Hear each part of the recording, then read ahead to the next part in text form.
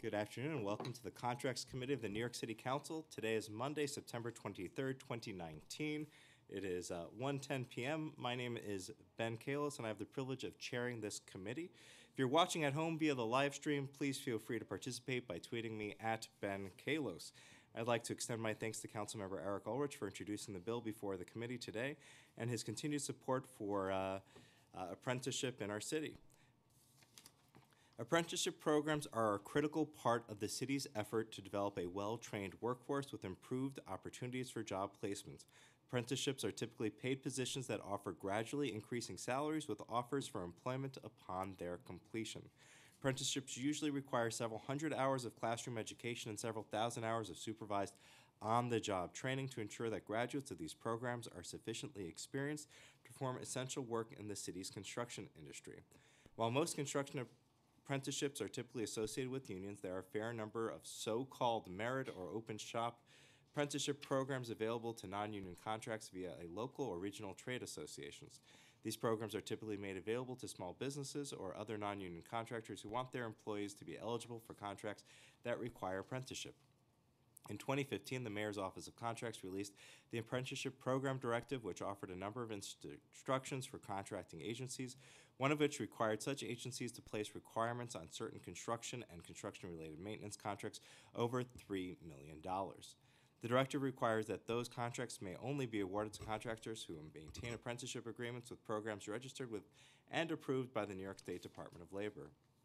The bill before the committee today, Introduction 694, would amend the Mayor's Apprenticeship Program Directive and lower the threshold requirement for such contracts from $3 million to $1 million.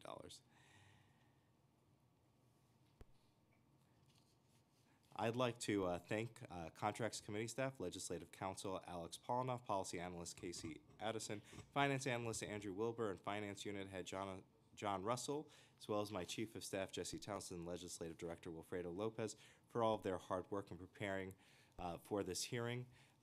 Just by way of my own background, I come at this as a union-side labor and employment lawyer. Full disclosure, prior to being in the City Council, I had the opportunity to represent Labor's International Union of North America, and in particular the Mason Tenders District Council, and in particular Local 79, Local 1010, Local 1018, where we actually fought to ensure that employers were making payroll deductions for both retirement programs, but also for education programs. Had the opportunity to see many of the training funds throughout our city and just see exactly what our city has to offer. For those of you who are interested in getting jobs, a lot of these city contracts also come with a local hire requirement, and the more that this is done properly, the more the opportunity is for somebody to literally walk across the street to a construction site in their neighborhood and say, "I'm local, hire me," and actually be able to go onto that site and then through the apprenticeship program gain the skills that they need to participate and to be safe and have a marketable and skilled trade. Additionally, I passed a local law that requires this anyone doing construction work to report anytime somebody gets injured, God forbid killed, on a construction site, and increases penalties to up to $25,000 for a failure to report. The results of those numbers indicate that when you are on a job where all the people on that job have an apprenticeship, have training, have certifications, those jobs seem to be a lot safer than jobs where there are no such requirements. Just going to hold for just one moment.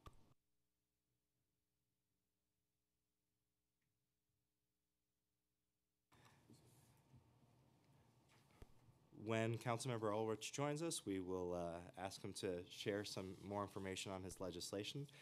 In the meantime, we will call our first panel from the administration: Douglas Sapari, Ryan Murray, and Amy Peterson. And I'll now ask the committee counsel to swear you in.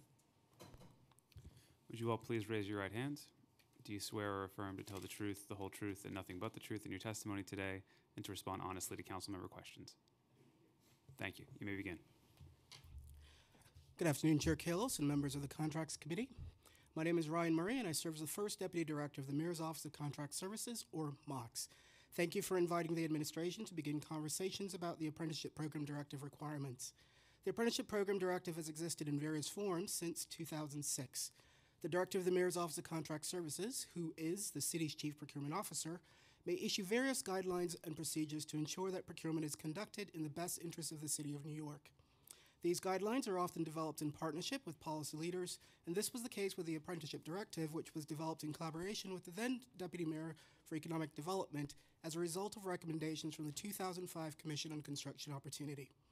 The city determined that it was best served by doing business with companies that share our commitment to delivering robust training programs and good-paying jobs for workers. Apprentices are workers who formally build knowledge and skills through classroom and on-the-job training and are registered with the New York State Department of Labor, or New York State DOL. Apprenticeship programs can be sponsored by employers, jointly by employers and unions, or by groups of employers. Each program must also be registered with New York State DOL. Programs vary depending on the trade, but can last for several years.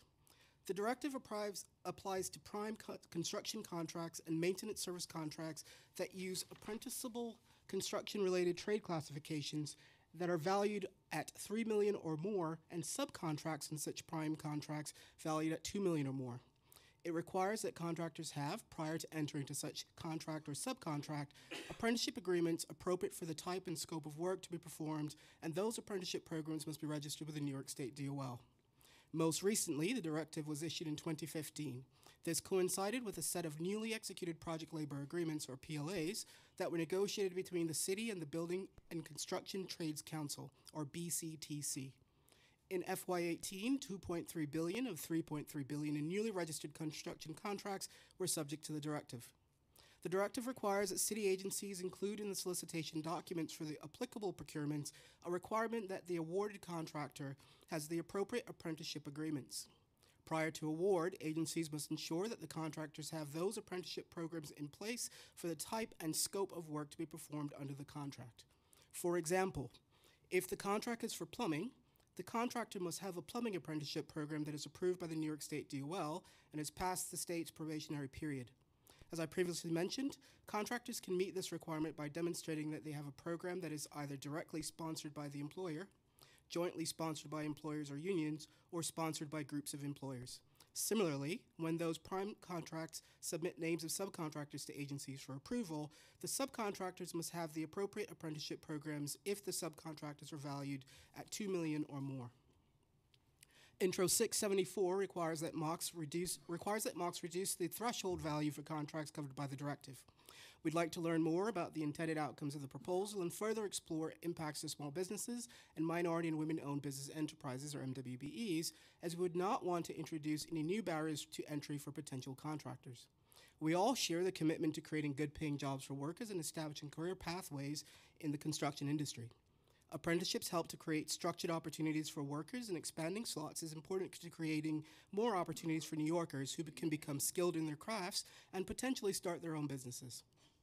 We look forward to continuing conversations with labor and industry leaders and advocates for MWBEs so we can adopt the best approach to strengthening career pathways and building strong businesses that serve our communities. Again, thank you for the opportunity to share our initial thoughts on the directive.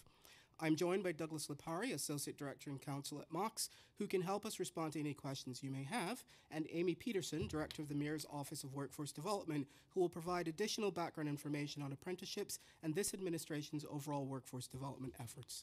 Amy. Thank you. Good afternoon, Chairperson Kalos and members of the Committee on Contracts. I'm Amy Peterson, Director of the Mayor's Office of Workforce Development. The Mayor's Office of Workforce Development is driving an equity agenda for the future of work in New York City by working across city agencies and in partnership with the workforce development community to expand access to good jobs for all New Yorkers. We are committed to creating careers in construction for New Yorkers through apprenticeship opportunities. The city recognizes the benefits of apprenticeship in providing a path into a career in the construction industry. The city works closely with the building and construction trades unions to support this pathway through funding and recruitment for specific pre-apprenticeship training programs. Apprentices receive 3 to 5 years of paid classroom and hands-on training that leads to them being a skilled tradesperson in a career with benefits and upward mobility. The city invests in pre-apprenticeship training programs that have direct entry opportunities for graduates with building and construction trades unions. As outlined in Career Pathways report, The city itself is the largest purchaser of construction services across the 5 boroughs. A unique opportunity exists to leverage the billions of dollars budgeted for these projects to create new employment and advancement paths for job seekers and low-wage workers.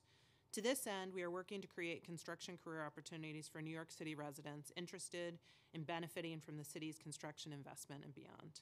Beginning in 2014, the Housing Recovery Office focused on ensuring Sandy-impacted residents participated in the city's recovery and rebuilding efforts. Working in partnership with the Alliance for Just Rebuilding, elected officials, Faith in New York, Align, and other partners, the city established a model for integrating hiring of local residents and training local residents for construction careers. In partnership with the Department of Small Business Services, the city launched Sandy Recovery Workforce One, linking Sandy-impacted residents to build it back job openings in the wider Workforce One system, including pre-apprenticeship training programs. As a result, over 150 Sandy residents joined New York City's construction unions. Then NYCC's Recovery and Resilience Department invested an additional $1.4 million in pre-apprenticeship training. SBS continues to fund pre-apprenticeship programs, including the Edward J. Malloy Initiative for Construction Skills, Non-Traditional Employment for Women, New York City District Council of Carpenters Building Works, Pathways to Apprenticeship, and New York City Helmets to Hard Hats, an organization that focuses on military veterans. As a result of this investment, to date, almost 300 New York City residents have been connected to a career in the unionized construction industry. A union apprenticeship is not a job, it is a career. By investing in pre-apprenticeship training and utilizing apprentices on our contracts, we are creating a ladder for low-income New Yorkers into the middle class. Union membership offers middle-class wages and benefits, a pension, annuity, and equal pay for all workers. Most importantly, a union apprenticeship allows low-income New Yorkers to earn a living while becoming an expert in one of the skilled trades through paid on-the-job and classroom training. One such example is Far Rockaway resident Jamel Dickerson. When the hurricane hit, he knew he wanted to be a part of the recovery effort. He learned about Sandy Recovery Workforce One at a PTA meeting and entered the Edward J. Malloy Initiative for Construction Skills training program. After working to rebuild homes in his Far Rockaway community, he is now as a third-year carpenter apprentice working at Harlem Hospital. Thank you. Thank you. We've been joined by Councilmember Inez Barron. The current threshold is $3 million. Why did the administration set it at $3 million to begin with? So as Ryan mentioned in his testimony, the initial apprenticeship directive was set in 2006, and that came out of conversations and discussions and negotiations with the various stakeholders. That includes labor unions, contractor associations, small businesses, MWBEs. And as in 2006, when the Mayor's Commission on Construction Opportunity made a recommendation in consultation with all those stakeholders, $3 million was the threshold that they landed on. What is the difference in value of contracts over $3 million and contracts over $1 million? What is the difference? How much do we currently cover? How much would be covered? So I think you're asking for the kind of the $1 to $3 million threshold. So in fiscal year. First tell us what the current threshold covers, what the dollar value is, and perhaps the number of contracts at $3 million, and then what the difference would be, how much we'd be adding. So currently, the apprenticeship directive covers $2.3 billion of $3.3 billion of total construction. That was in fiscal year 18. And in the, if the apprenticeship directive were to be lowered to $1 million, it would add approximately potentially $167 million of construction contracts. With regard to the larger contracts over $5 million and $3 million, what does MWBE participation look like versus contracts of over $1 million and then even under $1 million? And the reason I'm asking, and I've asked it in an open-ended way, but I've heard concerns from MWBEs that they feel that they are not able to even bid on some of the larger contracts. So MWBEs, certainly based on the data over the past 5 years that we've looked at, have done better in the $1 to $3 million range than they have in the $5 to $7 million range in terms of prime contracts received. So I believe the percentages are about, what varies from about 25% is the kind of the range between 1 to 3 million, but then once you get above 5 million, like you asked, it goes down to 16% or so. For that 16% for the MWBE, are those MWBEs able to meet the apprenticeship requirements? So any contract that would require the apprenticeship directive requirements, and again, this. So these are the contracts Just over speaking- 3 million where you're saying 15% participation. Are the MWBEs meeting the apprenticeship requirement? So just to clarify, so over $3 million is when the apprenticeship directive kicks in. However, that is not every single contract that is over $3 million. As we mentioned, we have project labor agreements that do meet essentially the purpose of the apprenticeship directive, but are different types of contracts. So it's a mix of various contracts there. However, any contractor who is bidding on a job or is awarded a contract subject to the directive must demonstrate to the agency that they can in fact meet the requirements of the apprenticeship directive, and they will do that by submitting the appropriate documentation to the agency for review. And I guess, and so if somebody wanted to participate, does Mox support people who are doing business with the city and assist them with trying to meet the regulatory requirements? Do you ever connect people with apprenticeship programs, or how does that work? So Mox directly does not work to connect contractors with apprenticeship programs, but the city as a whole, as Amy mentioned, we've engaged the various stakeholders, including labor, contractor associations, small businesses, MWBEs, in trying to come at workforce development from a variety of angles, from pre-apprentice programs like Amy mentioned.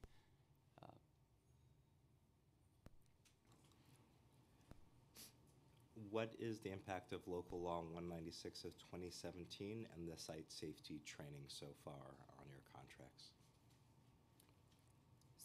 So today we don't have the particular data on the specific impacts of local law 196. I'd like to turn it over to Councilmember Inez Barron. Thank you, Mr. Chair, and thank you to the panel for coming. So now what are the requirements now for a contractor to be able to say, I have an apprentice program? What are the descriptors that tell me this is in fact an apprenticeship program?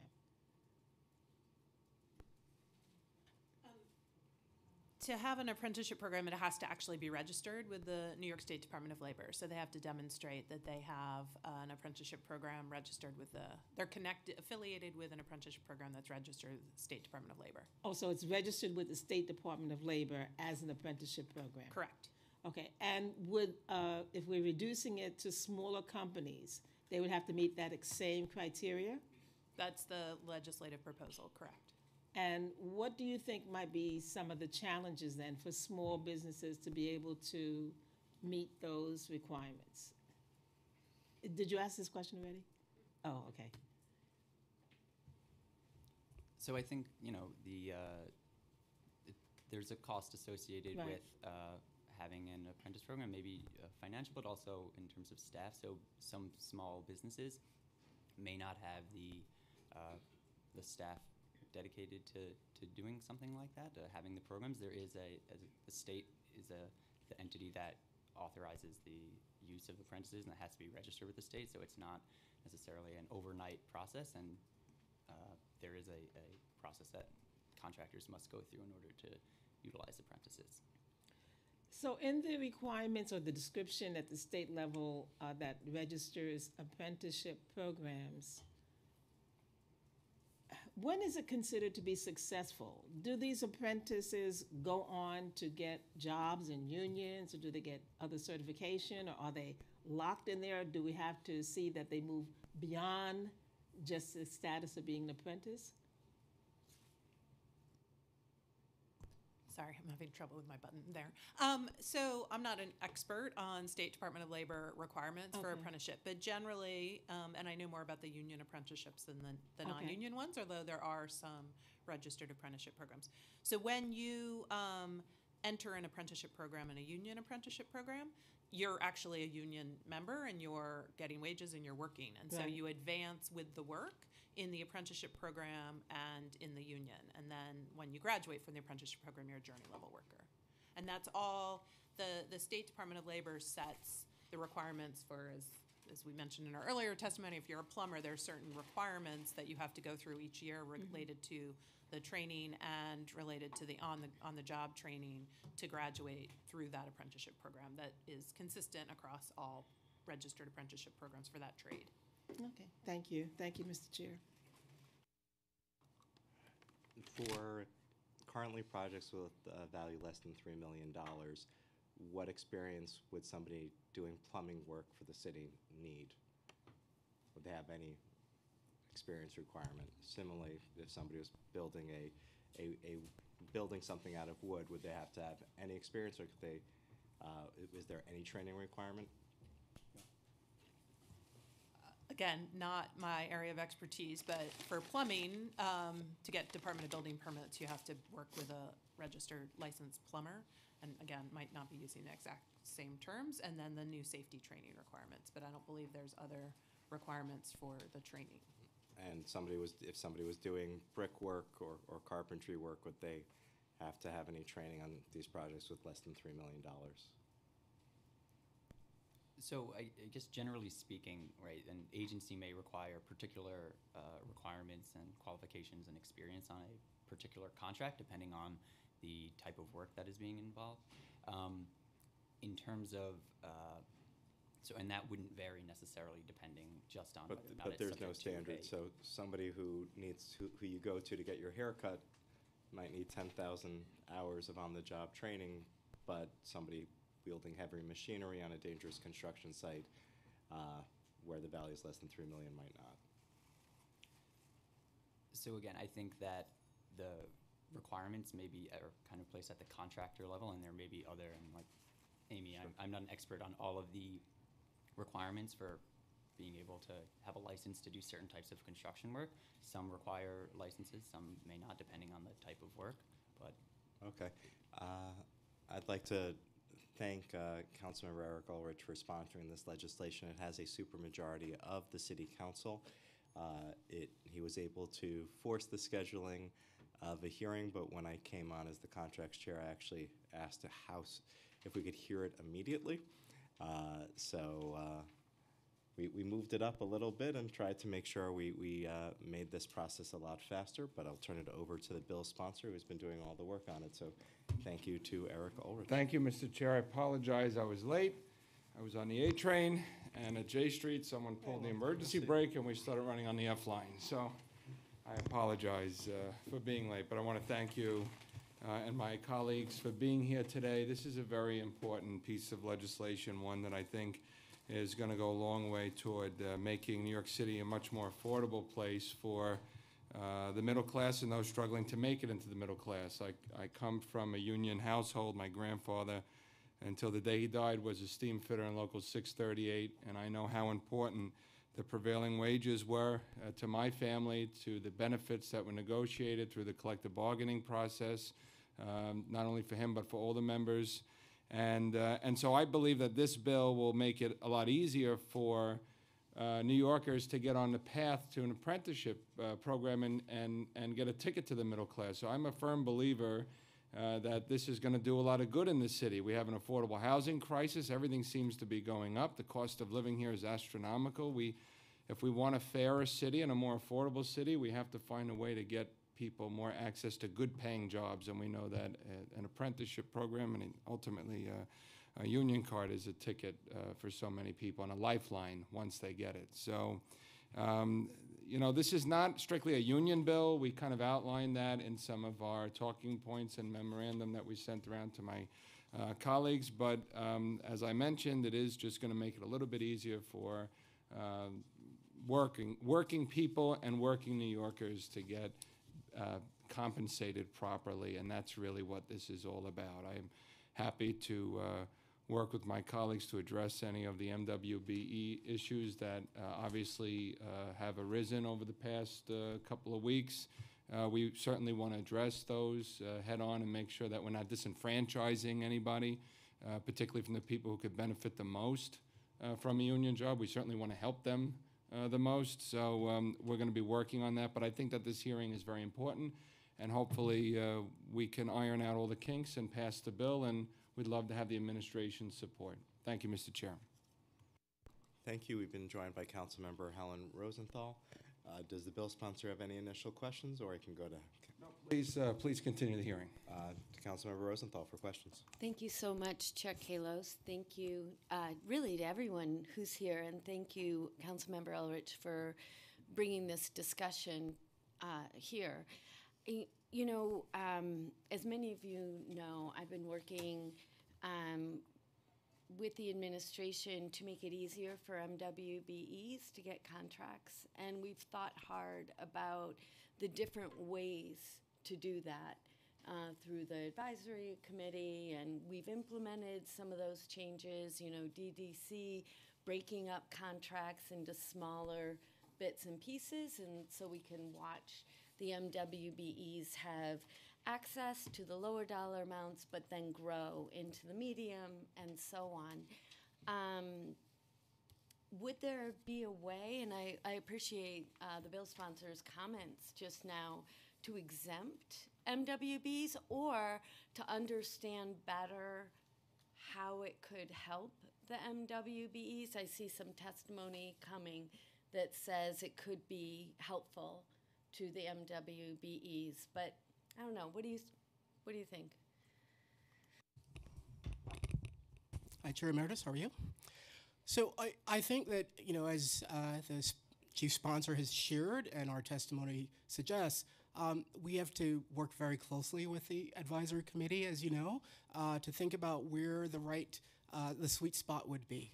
Mr. Lipari earlier shared, you know, that there are a number of infrastructure things you need to put in place to make sure you support these programs really well. We've found that, you know, as you said, in the 1 million to 3 million range is where a lot of MWBEs are doing really well. So we don't want to introduce any new barriers. I think I would have to work more closely with you and the committee and bring together MWBEs to talk through what, you know, new things might be introduced if we're thinking of lowering or adjusting where the current threshold is. I'm not sure about exemption per se. That could be an option. But I would say that how this has come about in the past was as a part of the more global negotiations around the PLAs. There are a number of factors that are considered there. So I would want to work really closely with the law department and others who are currently working with the trades, labor, and MWBEs to think more carefully over the next couple weeks with what this might mean. So I don't have just one answer for you. I think you have to consider the entire totality and not introduce any new barriers for MWBEs. And I'm sure the committee chair asked this earlier, but do you have a sense of numbers, given that the categories are 1 to 5 million right now? Do you have a sense of the numbers of MWBEs in that category, and then a proportion, you know, what the total is and what proportion are MWBEs? So Sorry if that was already said. yeah, so just in the $1 to $3 million range, just looking back at the past 5 fiscal years, in the $1 to $3 million range, MWBEs prime contracts for total construction, it's about 25% of the prime contracts. But then once you get above the $5 to $7.5 million range, it goes to 16%, and then Got it. goes down over. Got it. Higher. So about 25%. And is that in dollars or is that in number of firms? That is in dollars, in total construction value, the percentage of prime contract registered dollars. How many firms is that? And how many of the firms are dupes? In other words, I get several. So I don't have in front of me the unique number of firms, but we can follow up with data on that. I think that'd be really interesting. And then interesting to know of those firms, are they getting, you know, how many, what's the end? You know, how many are getting 1, how many are 2, 3, 4, et cetera? Sure, yeah, we can Without, follow up with that. totally anonymized, but I think that'd be helpful to Yeah. figuring this out. Yeah, and I think we can take a look at that and share that with you following up. Great. So if that's 25%, so what's the total dollar amount? So this is specifically in that range. Yeah, 1 to 3. In the 1 to 3, there's about a $270 million of prime contracts in that range, and that's over the past Liz five does mental math. 5 years. So that's 5 years of data from fiscal year Oh. 14 through fiscal year 18. Okay, so how much then is remaining for the non-MWB? So in that range again is about $785 million for in the non-MWBEs. It's about Right, but okay, 25% of that though is MWB, right? the 270 is the MWBE portion. The Oh. total amount is about $1 billion. So it's Oh, about that's what I was asking. Okay, thank you very much. And so similarly, if you could do the numbers for the remaining 75% number of contractors and how many get different multiples. Thank you so much. Thank you to the bill sponsor. Thank you, Mr. Chair. And I want to apologize again. I actually missed your testimony, but I've been reading it and trying to get through it as my colleague, Councilmember Rosenthal, was asking questions.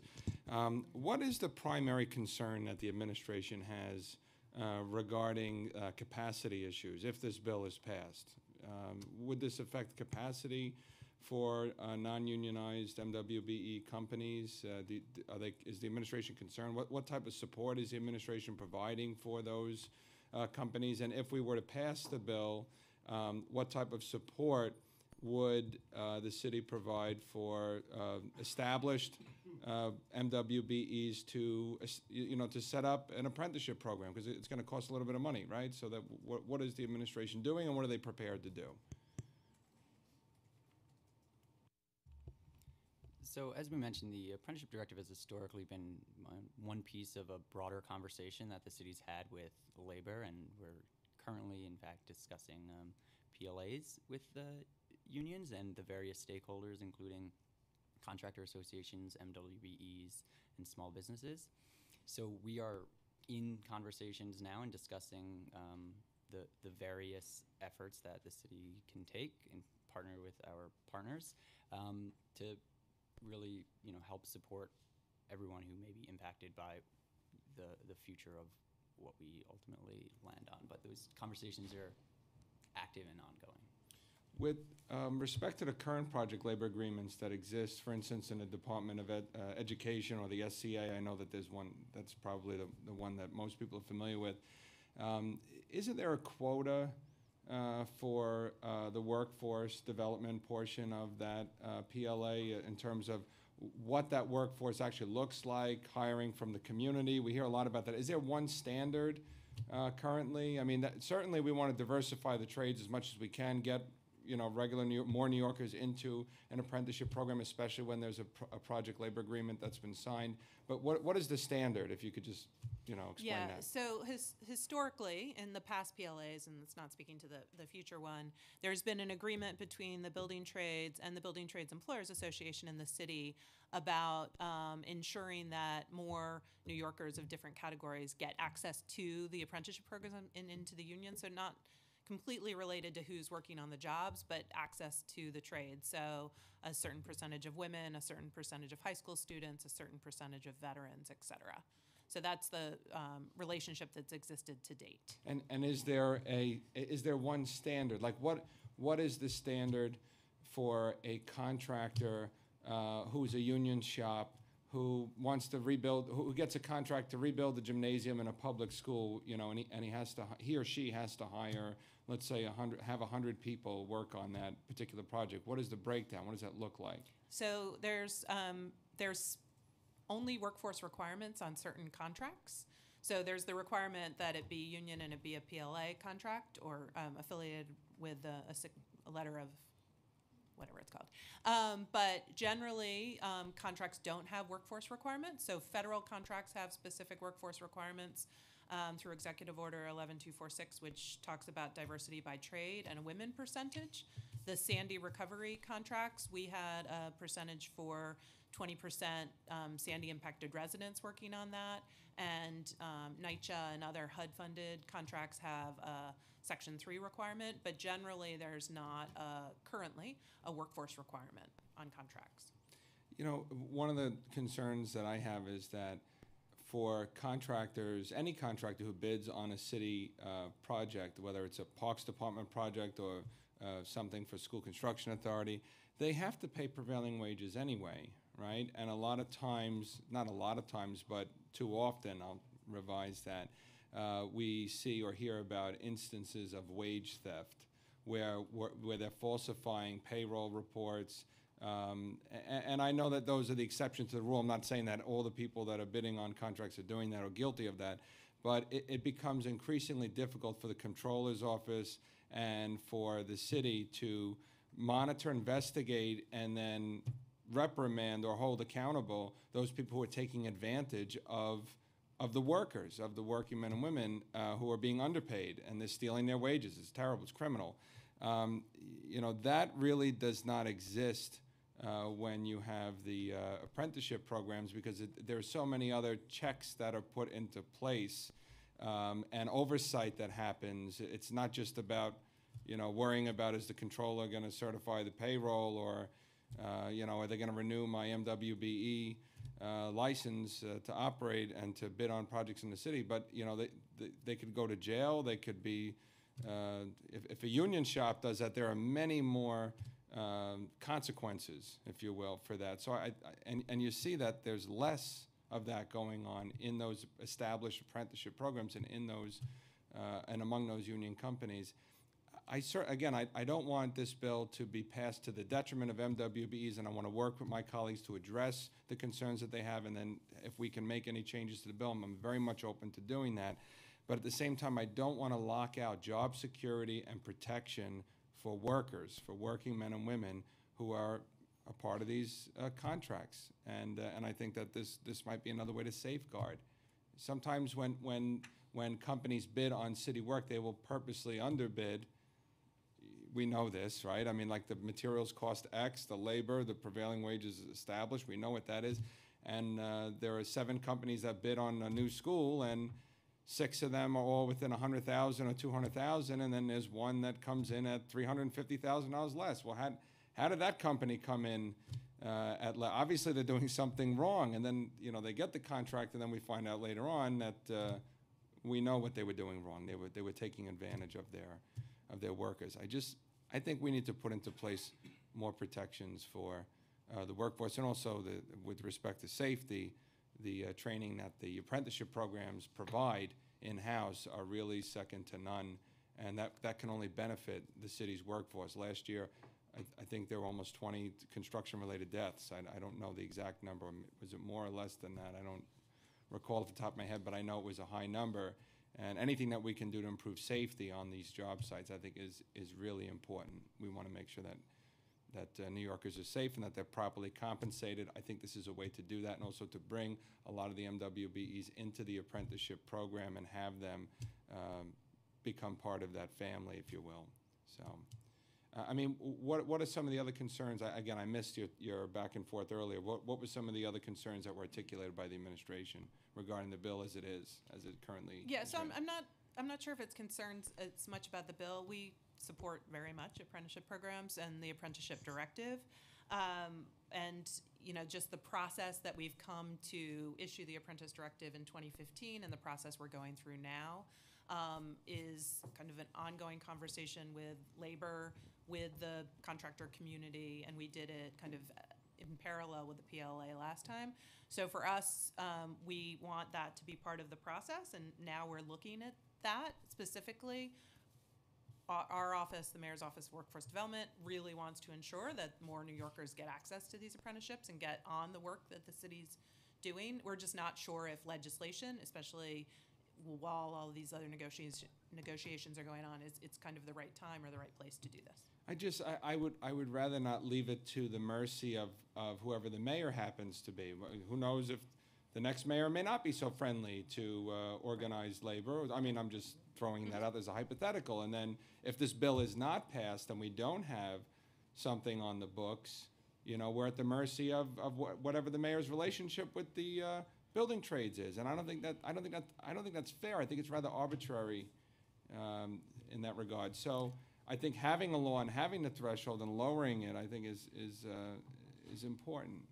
Yeah, I think what we're advocating for here is that the labor negotiations are happening now, right? And as you know, so since once that gets codified, that is the project labor agreement that would exist between labor and the administration, and we want to make sure that we go through the process. We did not unilaterally lower or raise the threshold last time. It was a part of those negotiations. So what we're essentially saying is that that's part of the place where we want to make sure that we're looking at all the various factors, and that's in progress right now. Well, we certainly don't want to interfere with the collective bargaining process. We don't want to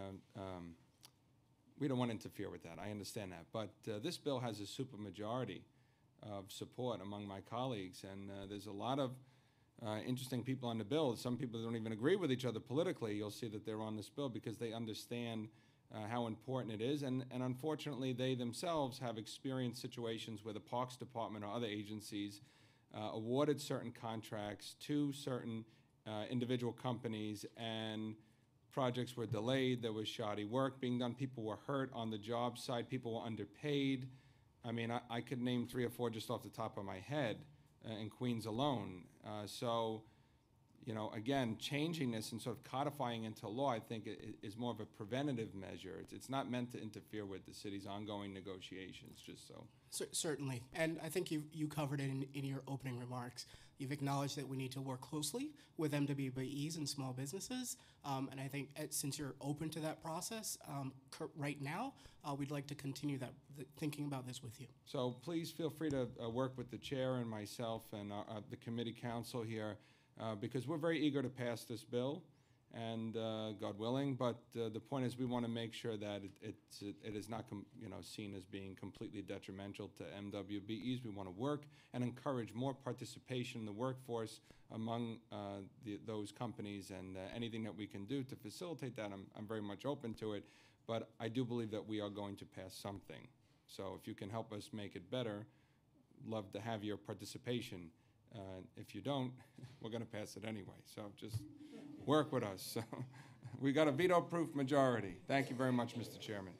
I just want to echo the bill sponsors' sentiment, and I'm a co-prime sponsor as well, but you're welcome to try to negotiate with project labor agreements, but we're not affected by that, and we will pass it regardless of where you are in that process. And additionally, to the extent you already have participation of MWBEs who are able to meet apprenticeships, we're, through the rest of the hearing, I hope to educate anyone watching on TV or concerned about MWBEs just how easy it is to access apprenticeship as an employer. So I'm going to excuse this panel. I'm just going to share with folks that this is the stack of testimony we've already received. So it's a lot. I'm going to put a 5-minute clock on folks, and please do your best to confine your remarks to 5 minutes. You don't have to use the full 5 minutes. I want to note that we are joined by the New York State Laborers, from New York State Laborers by Vinnie Albanese, but we will be having from Laborers Local 1010, Lowell Barton. Full disclosure, I believe we served on Community Board 8 together at one point, and I appoint members of Labor to community boards, and if you are a member of Labor, please consider reaching out to your council member and your borough president to be appointed. You can contact the Central Labor Council, who has an entire program about getting labor on community boards. Also, we have Charles from the Carpenters,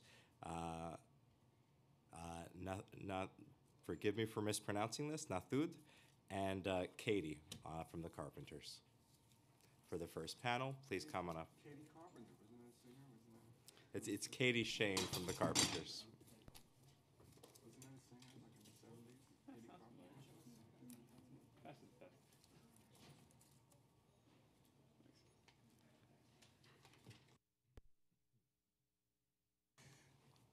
while this panel is coming up, if you're watching at home or afterwards, you have 72 hours from today, September 23rd, to submit testimony. And you can email that to contracts@benkalos.com. And we're going to need one more chair up at the table, and well, that'll be all yours.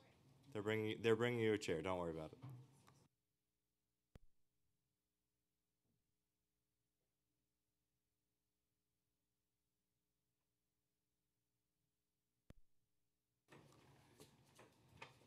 The laborers wish to begin. Good afternoon. Thank you, Chair Callis. Can you move it closer? Start over. Is the red light on? Yes. Good afternoon, and thank you, Chair Callis, and all council members present. My name is Lowell Barton. I am the Vice President and Organizing Director for Labor's Local 1010. A local union representing over 1,800 members, I'm here to express our staunch support of Intro 674 legislation, reducing the apprenticeship directive required by the Mayor's Office of Contract Services from $3 million to $1 million. I want to thank Chair Callos and the Contracts Committee for hosting this important meeting. At Local 1010, we feel the legislation will benefit workers, contractors, and taxpayers. Requiring certified apprenticeship programs ensures workers receive the necessary training to keep themselves, their co-workers, and the general public safe. Construction is an inherently dangerous occupation, making it imperative to receive proper training. Additionally, we feel this legislation will benefit small contractors by leveling the playing field and eliminating bad actors from the bidding process. Contractors that participate in certified apprenticeship programs oftentimes have lower instances of default, disqualification, and or debarment. Local 1010 works with a number of smaller contractors, including MWBEs. There are over 50 signatory MWBEs to Local 1010. These contractors participate in our apprentice programs, and a number of them have provided memos of support for Intro 674. These contractors include Gateway Demo Civil Corporation, HHJR Construction Limited, Padilla Construction Services, VIF Corp., Prestige Pavers of New York Incorporated, Prima Paving Corp., Nihal Contracting, and Deborah Bradley Construction and Management Services, to name a few. These MWBs also benefit from having a well-trained and skilled workforce. Efficiency is increased, reducing the duration of the project and reducing ongoing costs. In addition to benefiting contractors, Intro 674 will assist in creating a pipeline for more New York City residents to access careers in the construction industry. By reducing the threshold to $1 million, more workers will have access to apprenticeship training, allowing them to gain necessary skill set to have a lifelong career as a tradesperson. The Bill and Trades works with a number of pre-apprenticeship programs that will be able to place more of the members in apprenticeship programs. Non-traditional employment for women is in strong support of this legislation, recognizing the benefit of this legislation will have for bolstering the number of women in the trades. For these reasons, I urge the City Council to swiftly pass Intro 674. Thank you for your time.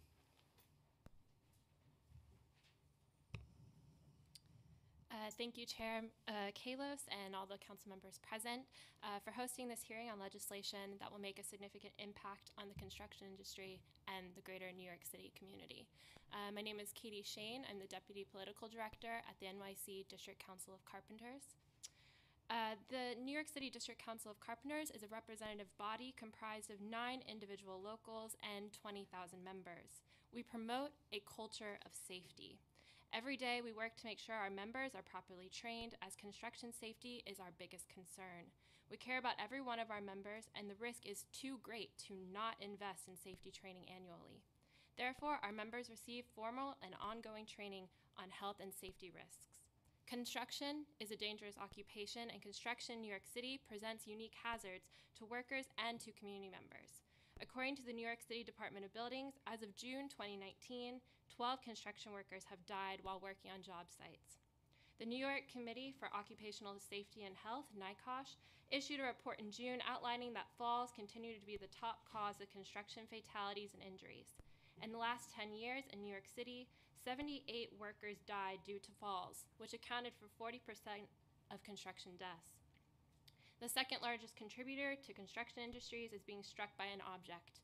8% of construction workers' deaths in 2017 were caused by falling debris or suspended loads striking workers. This is not only a danger to workers, but to people who may be injured from objects falling onto the sidewalk or streets. Although our organization represents unionized carpenters, this is not a union versus non-union issue.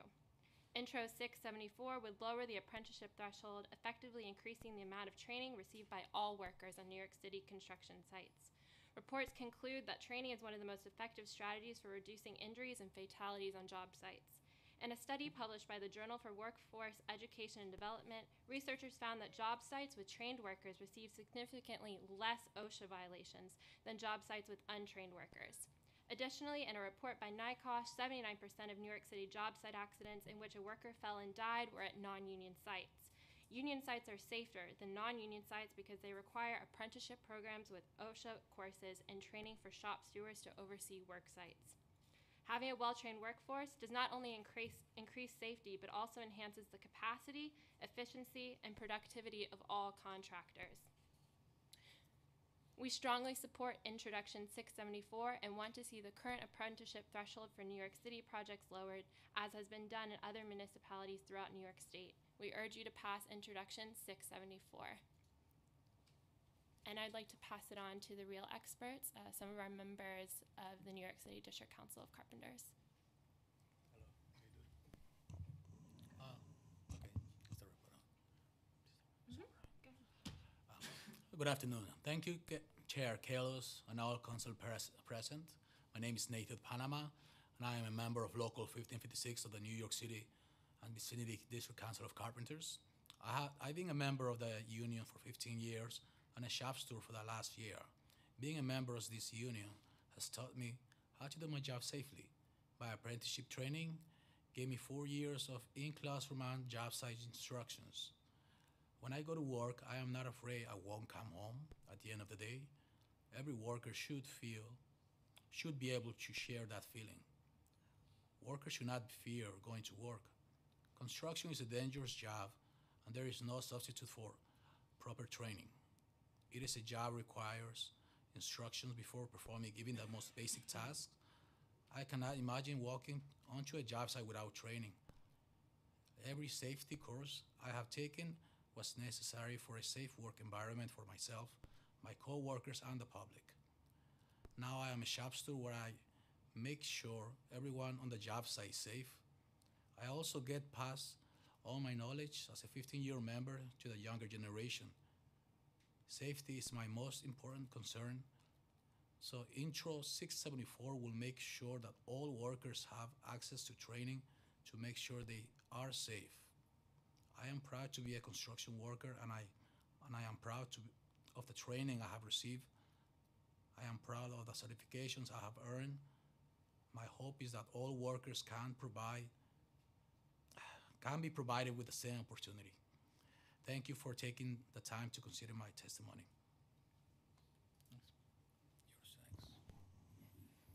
Good afternoon. Thank you, Chair Kalos and council members present. My name is Charles Bullock. I am a member and shop steward for Local 926 for the New York City District Council of Carpenters. I've been a member for about 15 years. I'm a lifelong resident of Brownsville, Brooklyn. I care very deeply about my community and keeping my community safe. I'm a member of my local community board. I am chairman of my education committee for the community board number 5 of East New York. I know that training saves lives. Job sites that receive little to no training, workers fear those environments that they work in. The most common injury is death of fall. Accidents like this are preventable with proper training by apprenticeship programs. On these non-union sites, they limit the training of workers not wearing the proper harnesses. When harnesses aren't worn, workers are in danger of their lives. Simply tying off with a lanyard or on their harness can prevent fatalities. Plenty of fatalities occurred this year. As a shop steward, I oversee projects where members are working on. I make sure that my members are very safe. It is my job to halt work when something's unsafe, like a broken ladder or insecure harness. I know that as a shop steward, I have a big responsibility, and keeping these workers safe is my livelihood. I took off work today to testify before you because the carpenter apprenticeship has changed my life. I wake up every day proud to go to work and to provide for my family. I know that working and returning home safely is very vital to me. I hope that you guys keep the apprenticeship programs going because it keeps people in my community hopeful of something that can happen in the future. Having a job like a union job could definitely help the middle class. Intro 674 would increase how many workers would be inside these apprenticeship programs. It's very vital. I want more members of my community to have access to these jobs. And I think by passing this legislation, it will make things more possible for my community. Thank you for taking time to listen to my testimony. Thank you very much to this distinguished panel, as well as the fact that half this panel serves on the community boards. It is a strong indication, and I want to see more. I just want to apologize. I'm actually really, really sick today, but this was too important to miss. So I guess one question I just wanted to talk about, because I don't think many people know about what a shop steward is, particularly folks at home. So if you can share what the difference between not having a shop steward is versus having a shop steward, what are some of the times that you would have gone to a shop steward as you were starting, as you were an apprenticeship, while you were an apprentice, and what are some of the times that you as a shop steward have been called upon, and in what ways has that resulted in a safer situation on the job site? Okay. As a shop steward, my job is very important. I'm responsible for payroll, making sure that these workers have benefits every day that they go to work, make sure that they're safe on the job site, that they're not mistreated. I take pride in doing my job every day as a shop steward because as an apprentice, I really didn't have much direction. But as becoming a shop steward, I see the importance of my job and making sure everybody's safe and paid correctly. Hi, the same statement, Mr. Charles, but and also when I go to many companies, when the workers are company guys and they're afraid to speak up, they let me know, and I can help them in any issues they may have. Whether it's any type of concerns, like it's the same thing that Mr. Charles says, and also when it comes to, especially to their hours, because they need their health care benefits for their families. So that's one of the main concerns that they have, and they ask me, how do I report this? How do I go by this? What steps do I take? And I can help them with that. Have either of you ever been on a construction site where the developer or GC was saying, we want you to do something, and workers felt it was dangerous, and workers brought it to your attention and you were able to intervene? Yes, usually happens once a month. So Can you? So I appreciate the fact that everyone in the room is laughing about the frequency of the occurrence, but it is no laughing matter. Can you give us just an example? Please don't mention any particular employers, but what are we talking about here is that folks are raising a safety concern to you? Okay. My main job is scaffold or bridging. When there's not enough people, sometimes it gets a little unsafe to do a big job with not enough members, not enough carpenters. Like in scaffolding frames, instead of passing it, instead of having a member in each frame, we have to then skip a frame, and then we have to throw materials from one member to the next one down, and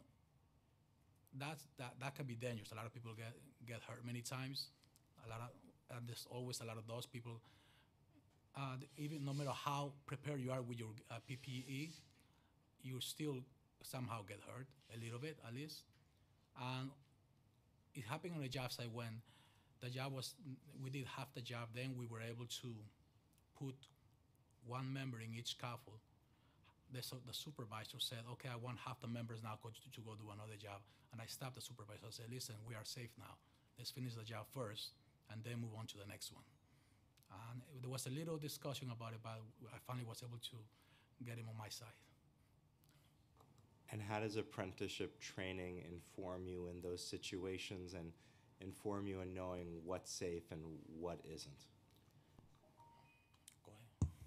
Well, we have OSHA 10 and OSHA 30 classes that are very informative, and they give us information that we need to go out in the field so we can work safely. But doing those classes is one thing, but being out in the field is another thing. And that's the importance of having a shop steward there. When you're an apprentice, you go out there with a lot of energy. The shop steward gives you a little bit more direction of what's to come, you know? But having this training and apprenticeships is very vital. Thank you. Question to Local 1010.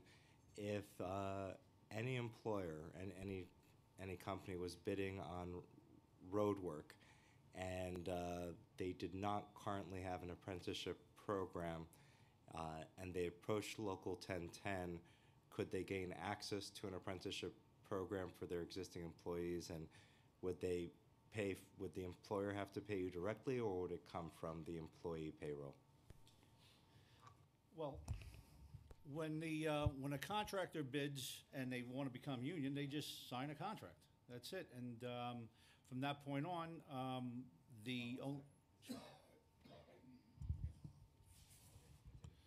So the contractor would just sign up with us, and we would send them skilled workers. We often accept the contractors' workers and welcome into our training program to get them up to speed. We have a steward there to make sure that, you know, if they do need training, we pointed out they need it. But yeah, it doesn't really cost anything. As a matter of fact, it saves money because union contractors, your insurance goes down. And with a prevailing wage job, a contractor who's non-union has to pay the wages and the benefit weekly to the employee, as opposed to the wage, and you could pay the benefit within 30 to 90 days, they're compliant. And with that said, you have more working capital, and you have less payroll taxes. So there's a savings. There's a clear savings for contractors who are signatory, and that's why we're so competitive. It helps a lot, and especially with injuries, and you know, if you have workforce injuries as a bidding contractor and you have a history of it, a lot of the agencies won't even consider your bids. So again, I'm going to ask this one more time. So there was a lot of conversation from the first panel. One of my colleagues was asking questions. Can anyone sign a collective bargaining agreement? Yes. And once they sign that collective, do they have to pay money to sign the collective bargaining agreement? No. So they sign a collective bargaining agreement. You start training their existing workers. Correct. And then you can provide them with additional skilled workers. Correct. And then it just comes from those workers' payrolls. Correct. Yes. Okay, so I guess I'm lost when folks are talking to me about the fact that they don't have the expertise to do this. It sounds like if they don't have the expertise and they need help, they can actually just go to the union that's doing the type of work that they're doing and just sign a collective bargaining agreement. Yes, it's that simple. And they actually save money with the insurance, and they save money with the payroll tax, and they usually succeed very well. And then there would be a shop steward on the site to try to help folks. So all in all, it provides assistance. So those are my questions. I'll turn it over to the bill sponsor. Thank you, Mr. Chair. I want to single out Mr. Barton and the laborers union in particular. They've really been leading the charge on this issue. And they're leading it not because it's going to increase their membership by tenfold or that it's going to only benefit them. They know that this is going to benefit every single worker that is on one of these construction sites. It's going to make them safer. It's going to make sure they're compensated properly, that they have a level of job security, and again, a ticket to the middle class. So I want to thank you, Lowell, for your advocacy and your persistence on this matter, because I don't think without it we would even be here having this hearing today. So I want to thank you for that. You're welcome, Eric. I want to ask a question that I am very interested in. What changes do you think we could make to the bill or modifications that could address some of the concerns that people have regarding the lack of minority participation in the apprenticeship programs? What protections or what could we build into the legislation that maybe isn't there or isn't quite as clear that could address some of the concerns that the administration has that this is somehow going to disenfranchise MWBE contractors? I don't think anybody wants to do that. That's not the goal of the bill. No, and I would love to be a part of that conversation with the MWBEs. I don't know if there's any in this room, but there are so many advantages that aren't looked at. We have a large amount of WMBE contractors. I, as in the field, work for them, and the success rate in construction is the skill of your workforce. The skill that you have in management, the experience that you have. And right now, I think the way the directive is, 30% of all contracts, WMBEs, as subcontractors, is a very proactive, and it brings great, but that doesn't affect these jobs because most of our contractors, they do subcontracting, and they're covered by a collective bargaining agreement anyway. And also as a WMBE contractor, as a subcontractor, that is the largest market that they have. Contracts require subcontracts to MWBs at 30%. If you have a bad contractor, GC, bidding a job that has no experience and has no pressure, MBEs probably aren't going to get paid at the end of the day when they go under a default or, when they're not able to make payroll. So there is a lot of positive that good contractors bring. And I see right now that under the directive, they've grown the MWB, where 25% may look like a low number, but it was a lot better than it was 5 years ago. And the opportunities are there, written into every contract, and that's happened. And I think that directive is great, and it's almost to the point where there's not enough of them registered yet. So I think to help WBEs would be just getting more of them with the experienced workforce, able to complete the job on time, and to try to eliminate some of those bad general contractors who are not paying them, because that's one sure way for an MWB to be out of business. Yeah, I mean, I understand the concern that Helen Rosenthal raised with me privately and also at the hearing. I think she tried to articulate some of those points. We certainly don't want to disenfranchise anybody or make it seem as though this bill is meant to cut any MWBE out of the competitive bidding process. We don't want to do that. If there was any language or anything that we can insert in the bill, we're going to work very closely with the trades and to make sure that those protections are put in place. But we are eager to pass the bill. We know how beneficial this is going to be. And also, quite frankly, for the quality of the construction. I mean, I've known so many projects, for instance, that were completed by companies with the Parks Department, for instance, or even the sidewalk contracts to fix broken sidewalks in my district. And when I was first elected 10 years ago, we had put in a large sum of money to help my constituents. This is in the prior administration. And it had to be put out to bid 3 separate times. It took over 3 years just to find a contractor who was qualified and vetted and met all of the requirements and could actually have the capacity to do the work. One contractor, the first one, was actually thrown out of the city's system. He was convicted on something else unrelated to that particular project.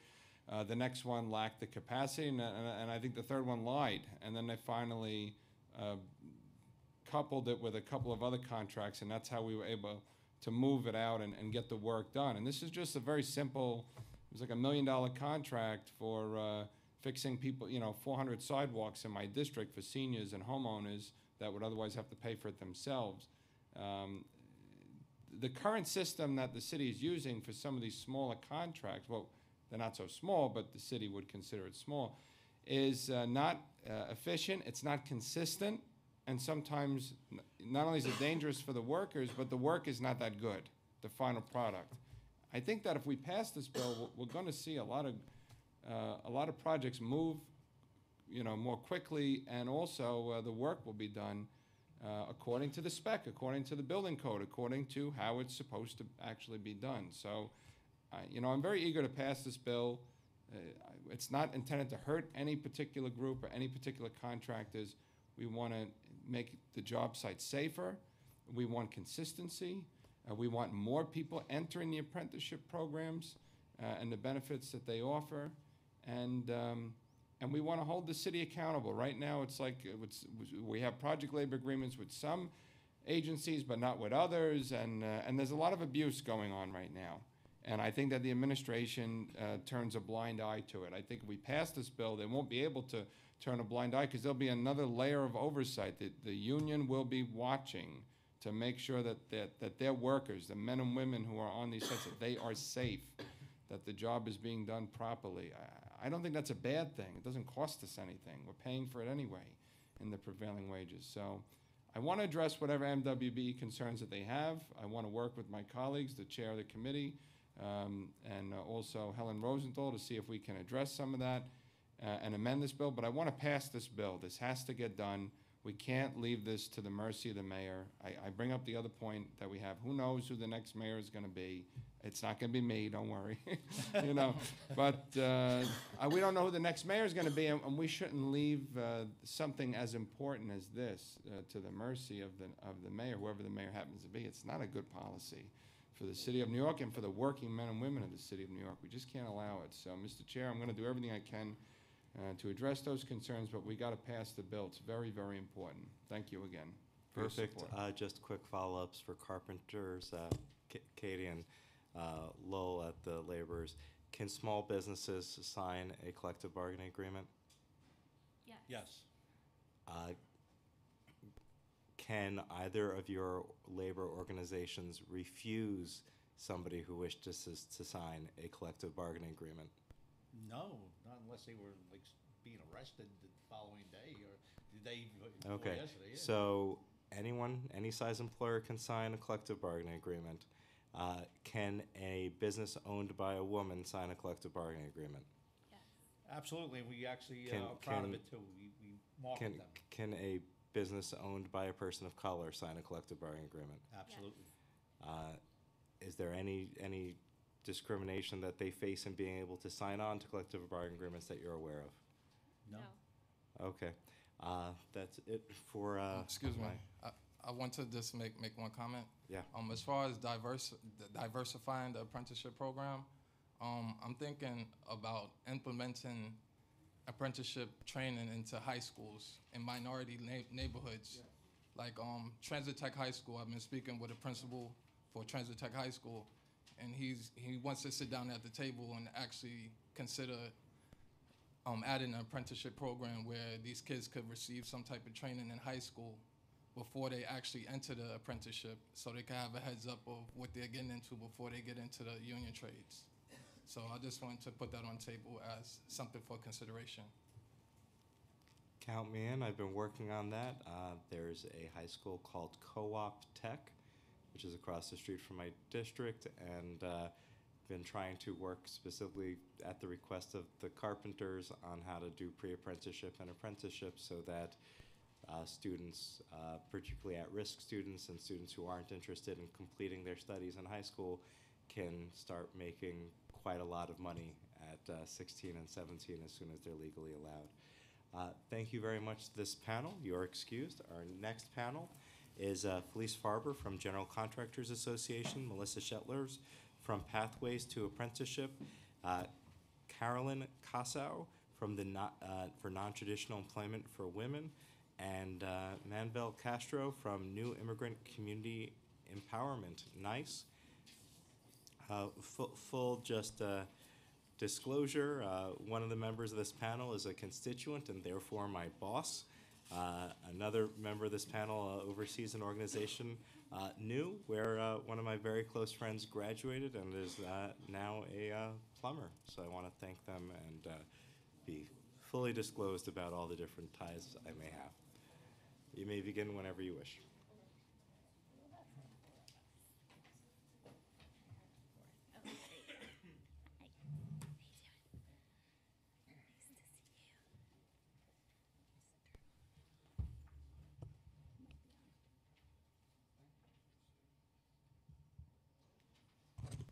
Good morning. I'm Felice Farber, Senior Director of Policy and Government and External Affairs of the General Contractors Association.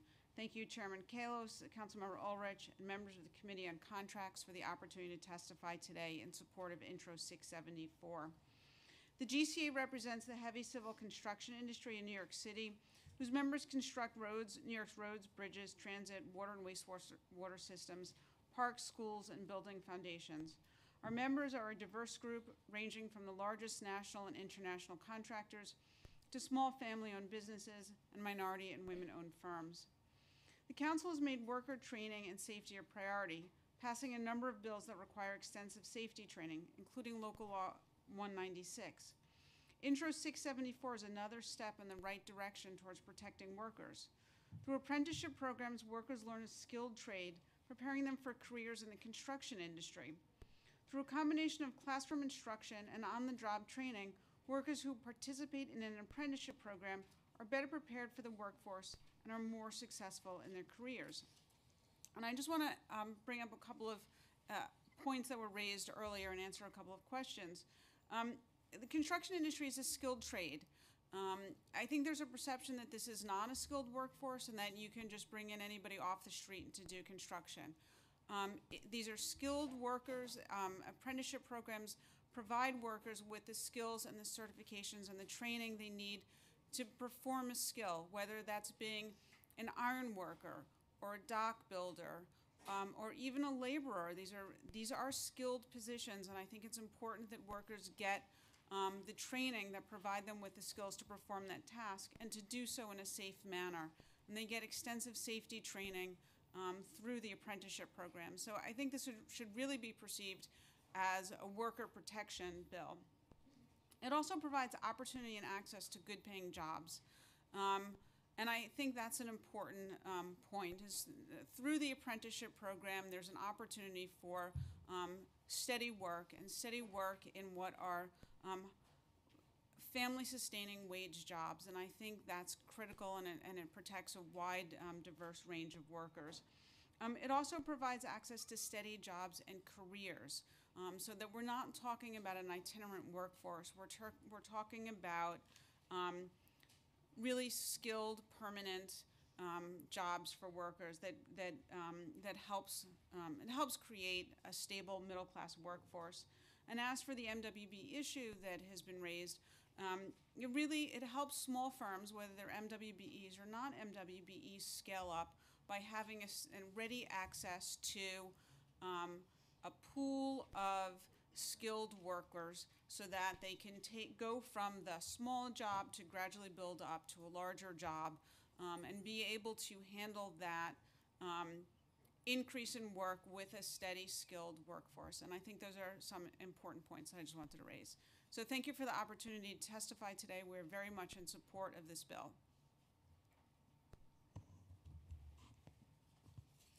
Good afternoon. My name is Carolyn Casso. I am the Communications and Development Associate at Non-Traditional Employment for Women. Thank you for the opportunity to testify on behalf of NEW. NEW prepares, trains, and places women in careers in skilled construction, utility, and maintenance trades, and much more, helping women achieve economic independence for themselves and their families. NEW strongly supports Intro 674, which promises to create more opportunities for women to enter skilled trade careers. Apprenticeship, as our new graduate community of more than 3,000 will tell you, is the gold standard in construction employment, and the City of New York can deeply encourage it through this legislation. We applaud Liuna, Councilmember Kalos, and their partners for leading this important effort to open doors for more New Yorkers. More apprenticeship opportunities means the inclusion of more women and more people of color in the most robust and supportive career path in the industry. The city can make its own purchasing power an engine for creating more apprenticeship opportunities and fill the real industry need for skilled workers. Now, there are dozens of challenges still facing women in construction, as you can easily imagine and might have seen. That's why we do what we do here at NEW. Women are often the last hired and the first fired, have trouble obtaining bathroom access and proper safety gear, and of course face a culture that can be exclusionary based on antiquated gender bias. However, we know that we overcome those issues by bringing more women, especially women of color, into these great career paths. Representation means a fair shot and fair treatment. Job sites now aren't what I would call amazing for women in 2019, but they have improved drastically over the years because of more women pushing their way into the industry. That's not something for us to rest on. That's evidence for us to keep pushing for more women to enter the trades and to keep shifting the culture and dialogues happening in construction for the sake of equity. More women in apprenticeship and more women completing apprenticeship will directly bring about that future. We hope you will enact Intro 674. Let's open doors to careers for those New Yorkers who otherwise would not have had the chance. Thank you very much.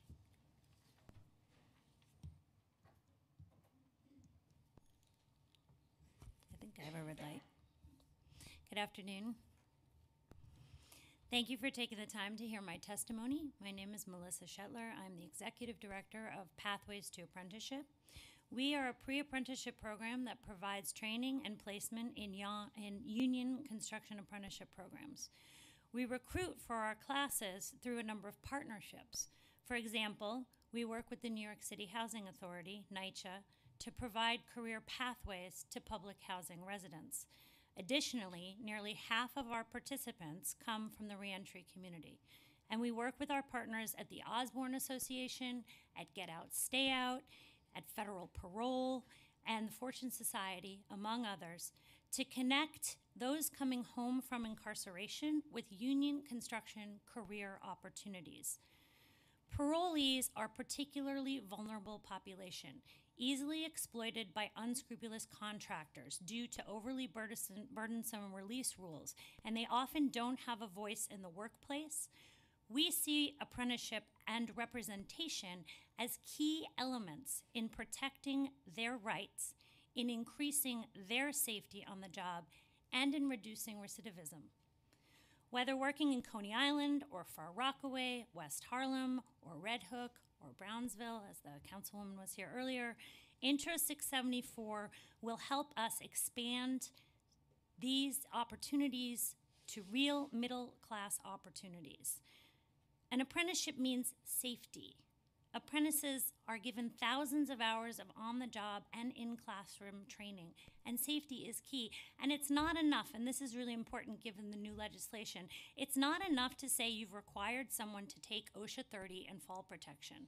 It means giving them a voice on the job and the ability to go to their shop steward or their foreman when they see something dangerous without fear of being fired. Apprenticeship means representation. Apprenticeship means women have the opportunity to do the same job for the same pay.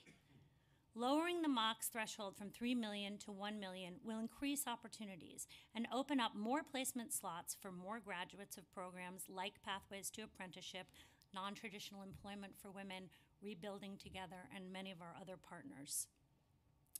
Dwayne Towns is a graduate of our program who spent half his life behind bars. Since graduating, he's gone on to graduate his apprenticeship program. So I just want to be clear that apprentices don't stay apprentices. They do, in fact, graduate and become journey workers.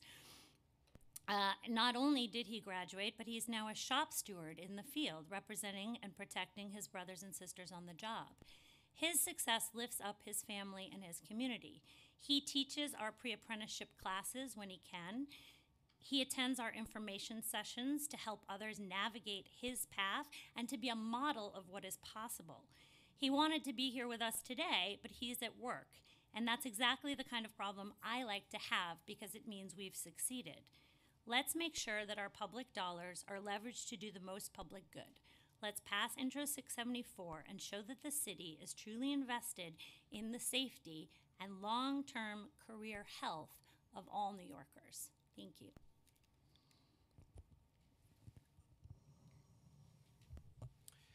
Good afternoon, Chair Kalos and members of the Committee on Contracts. My name is Manuel Castro. I am the Executive Director of New Immigrant Community Empowerment, NYCC. We are a Queens-based nonprofit organization celebrating our 20th anniversary this week, actually. Thank you for the opportunity to testify. I am here on behalf of our members, predominantly day laborers and immigrant construction workers. And we are here to express our strong support for Intro 674. The bill would ensure more quality training for workers, as more contractors would need to maintain apprenticeship agreements with programs registered and approved by the Department of Labor. Lowering the apprenticeship threshold would increase the level and amount of training received by all workers, which would open further opportunities for communities like ours who have been historically excluded from these transformative programs. We believe an apprenticeship program is one of the most effective pathways for the most vulnerable New Yorkers to build a career and at the same time support themselves and their families now and well into the future. Moreover, stronger apprenticeship requirements also improve the safety of all workers by reducing the number of bad actor contractors unwilling to invest in their workers' safe-being and safety. According to industry standards, as has previously been noted, companies that do not have apprenticeship programs tend to have greater default rates as well as higher rate of disqualification and disbarment. For these reasons, we urge you to pass Intro 674, which will support the career development of so many New Yorkers, but in particular those workers who have not historically had the advantage of an apprenticeship as a platform from which to launch and develop their careers.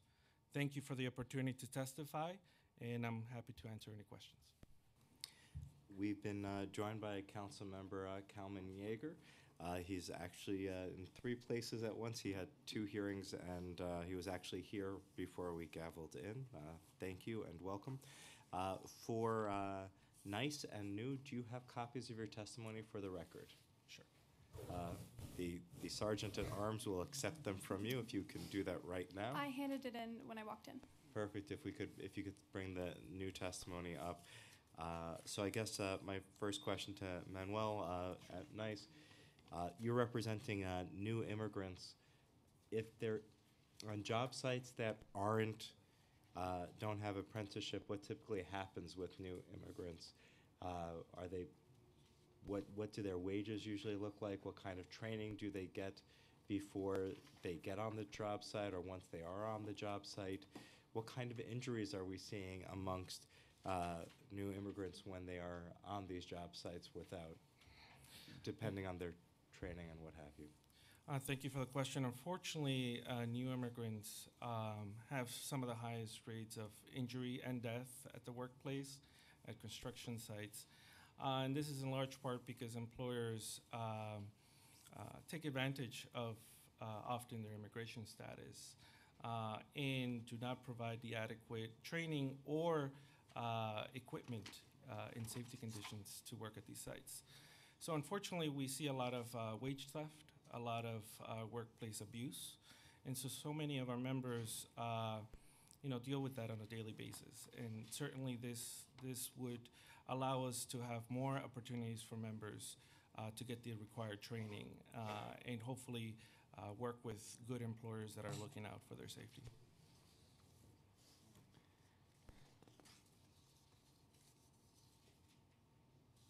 Give me 1 second. I'm just trying to review some of the testimony.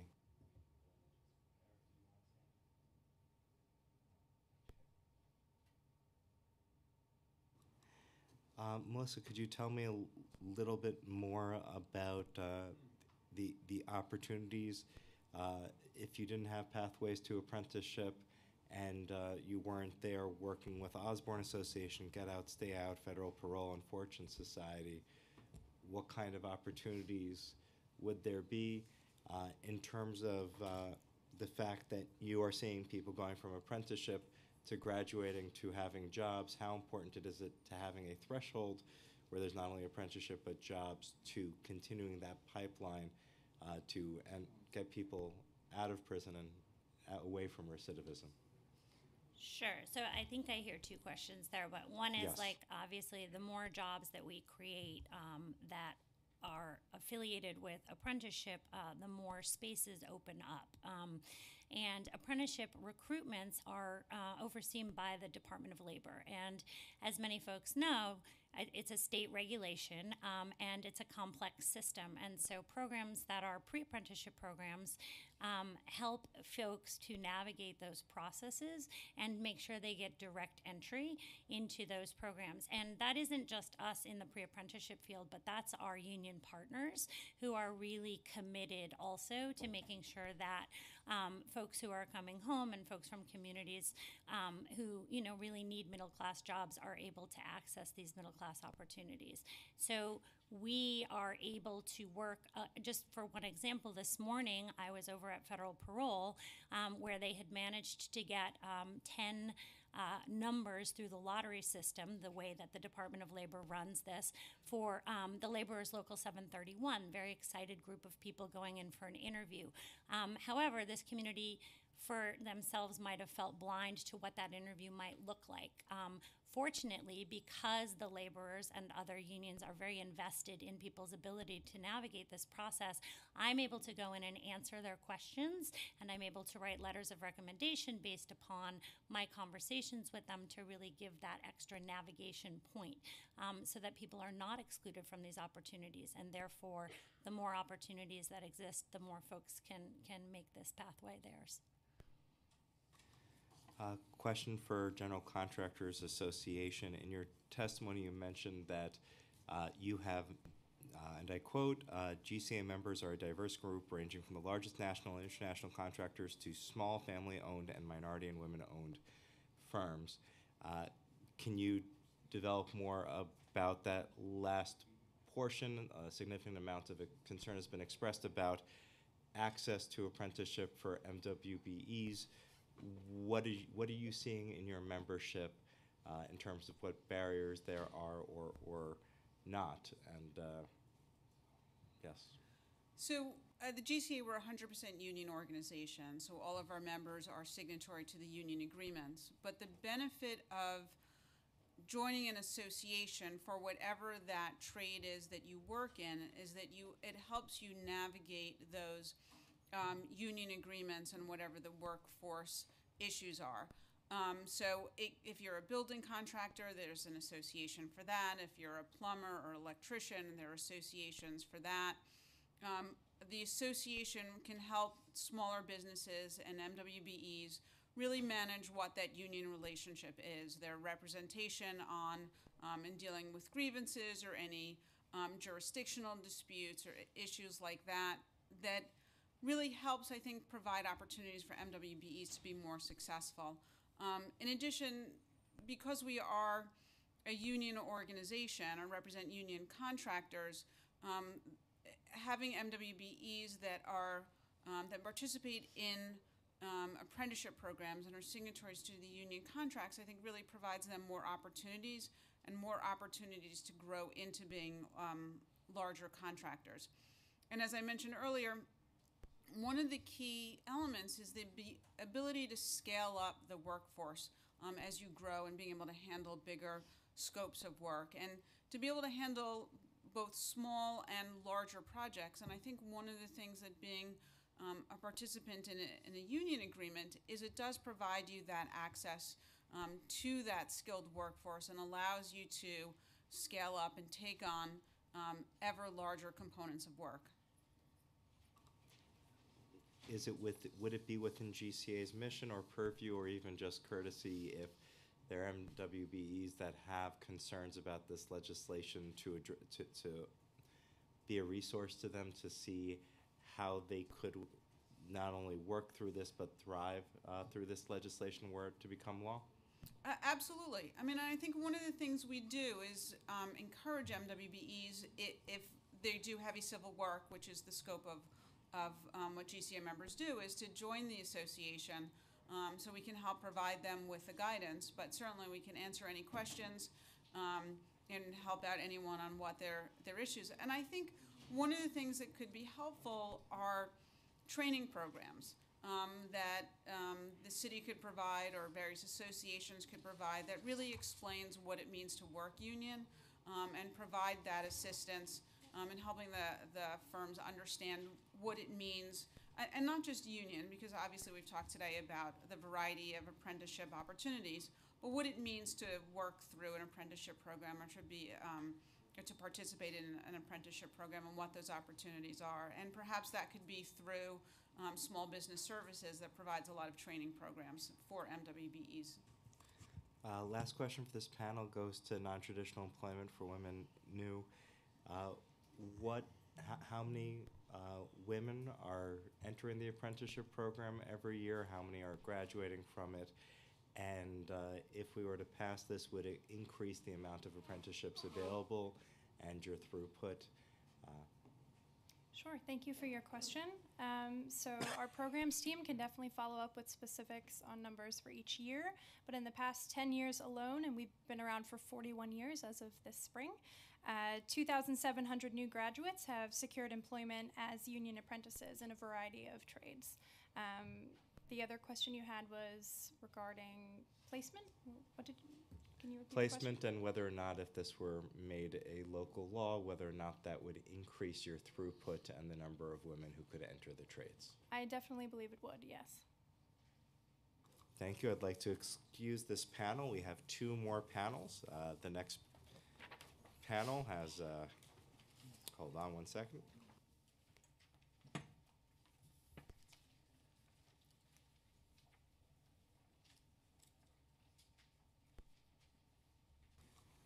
Next panel will be, sorry, we're going to have 3 more panels. Next panel will be from Rebuilding Together. We will have Robin from Rebuilding Together, Jason from Rebuilding Together, and Tanisha from Rebuilding Together.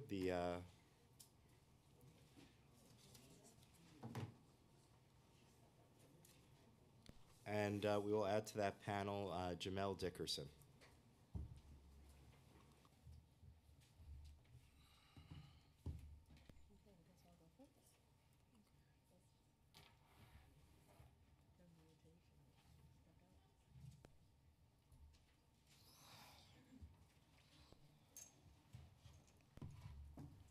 So, good afternoon. Sorry, we'll also throw Alex Gleason on this panel if he is still here.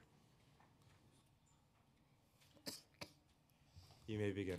So, good afternoon, Chair Kalos and the other council members. My name is Robin Brown. I am the director of the Workforce Training Program at Rebuilding Together NYC. Rebuilding Together is actually located within the Gowanus Red Hook area. We serve candidates in all 5 boroughs. We are a 6-week training program. We provide 4 weeks actually in the classroom and 2 weeks hands-on in the field. While we do not teach any particular trade, we do actually ensure and support our candidates into moving into unionized apprenticeship opportunities. Over the last 18 months, we placed 75 candidates within the building trades, and to name a few, Local 79 Mason Tenders, Local 1010, Local 3 Electrical, DC 16 Cement and Concrete, and just to name a few. Our students are 60% NYCHA residents, 98% people of color, and 28% female. We work with the Office of Storm Recovery and Resiliency with NYCHA.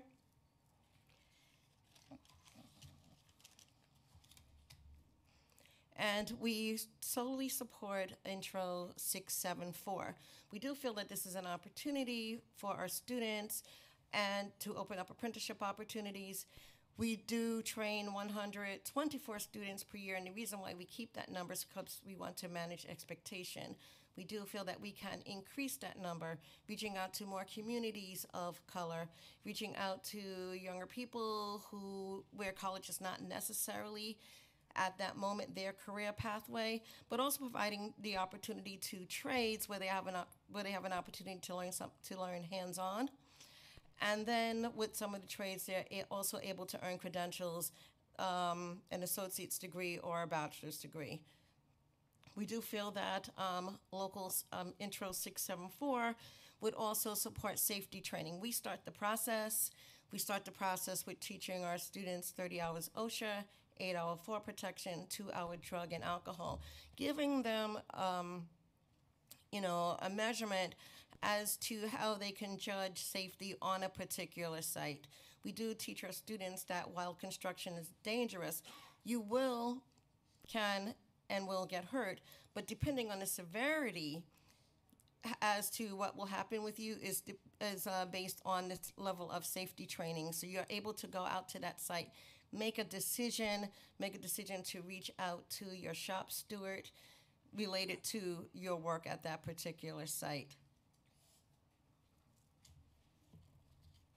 We are hoping with the passing of Intro 674 that we can actually increase the capacity of moving candidates into apprenticeship opportunities where they have an opportunity to learn from the experts, they have an opportunity to go to school and acquire additional credentials. Thank you. Thank you. Anyone else? Good afternoon. My name is Jason Ponce. I am a pre-apprentice at Rebuilding Together NYC. I recently graduated hoping to secure a position as a unionized apprentice in the building trades. Specifically, I want to be in DC9. We are in support of Intro 674. I will provide a pathway for people like myself to get in a career in the construction industry. We need and want a good career as a unionized apprentice, and I want to be stabilized for me and my family. Thank you. Yeah. DC9's a great union. Hi, my name is Tanisha Cruz. I'm a U.S. Naval vet. I also Thank you for your service. Thank you. Welcome. We also support Intro 674. It will allow for people like myself to get into the unionized building trades. I recently graduated for a pre-apprentice program at Rebuilding Together. NYC. I look forward for the opportunity to work in a career that stabilized for my life and the life for my family. I look forward to the opportunity where I can work as an apprentice to learn from the best while working safe and contributing to the city of New York. I also looking forward to work with DC9. And are you coming through the Helmets to Hard Hats program or a different program? Rebuilding Okay. Yes, we're building together. Great. Thank you very much. Good afternoon. Thank you, Chair Kalos and all council members present. My name is Jamel Dickinson. I'm a proud member of Local 45 of New York City and vicinity, District Council of Carpenters. I'm a resident of Far Rockaway and a third-year apprentice. Entering the carpenter apprentice program has changed my life. I know that now I have a long-term career with upward mobility. I can support my family because I have stable work and benefits like healthcare. Many workers cannot say the same. I am grateful for the opportunity to be a union carpenter. Every day I learn something new on my training. The first classes you take as an apprentice involve safety. These classes include OSHA 10, 4-hour scaffold, construction fall protection, and hazardous materials, amongst others. When I step into the job site for the first time, I knew I was equipped with the knowledge. I was prepared to carry out all tasks asked of me in the safest possible manner. I never felt unsafe or felt like my life was being put at risk. My training teaches me to be a safe worker while I gain real-life experience. While being mentored by more experienced members on the job site, I have seen just how important safety training is. Construction is a dangerous job, and there are many opportunities for someone to get hurt. If someone does not know how to perform the task properly, it can put everyone at risk. Intro 674 makes sure that all workers have the training that they need to work safety. When I graduate my apprenticeship, I know that I have the proper training to keep myself and others out of harm. I want other workers to have the same. Thank you for taking the time to consider my testimony. Thank you for your testimony. I just want to zero in on an issue you brought up in terms of the apprenticeship and safety.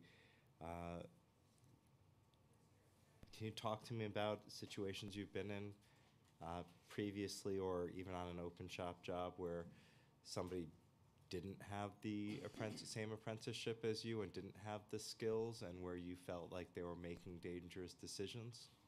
Well, actually, I was fortunate enough. I came into the I did a pre-apprenticeship program, so I never worked at a non-union job. Oh, great. But other individuals that I work with that were non-union before, they always tell me how lucky I am that years ago they used to work very unsafe, and now it's lucky that I'm in a union where all I know is, safety first. If anything that, say I have to go on like the guy was talking about scaffold, I make sure that I have a harness and make sure I'm tied off. And guys tell me, years ago they never had that opportunity. So I know just having conversations with guys that previously worked. Thank you. And for Rebuilding Together, you testified that you currently have 150 apprenticeships per class. If we were to pass this law and open up more of the city contracts, how large could you anticipate yourselves growing? So we actually keep the classes at 120 students per year. Okay. If you were to open up and pass this law, we could actually train more. We are a pre-apprenticeship program that's recognized by the New York State Department of Labor, and we're also a direct entry partner.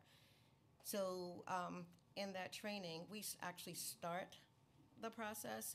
We actually teach our students what it's like to work on a construction site and how to work within unionized labor.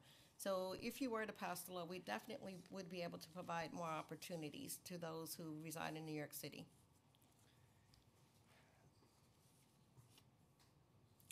I want to thank this panel. I want to thank all of you for testifying. I want to apologize to Jamel that we did not include you with the other panel with the rest of your brothers and sisters and the Carpenters, but you got to be on a panel with some future brothers and sisters at DC 9. So thank you very much, and thank you to this panel for your great testimony. Our final panel today is a panel in opposition from the NYCMWB Alliance, 400 Foundation, and G1 Quantum.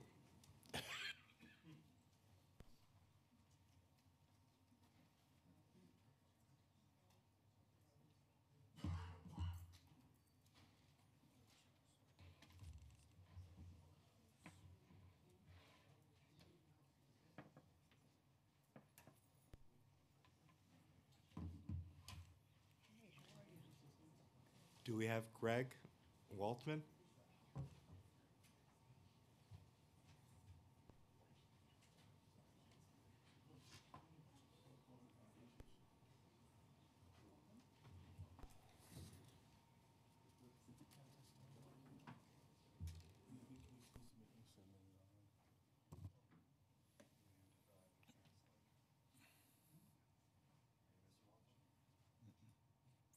Foundation.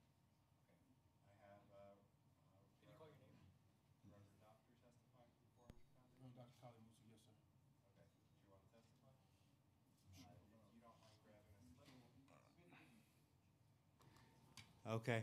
We are on our last panel. If you haven't had a chance, please make sure to fill out a slip. We're going to just get that taken care of. Again, if you would like to testify but haven't had a chance, you can submit your testimony within 72 hours to contracts@benkalos.com.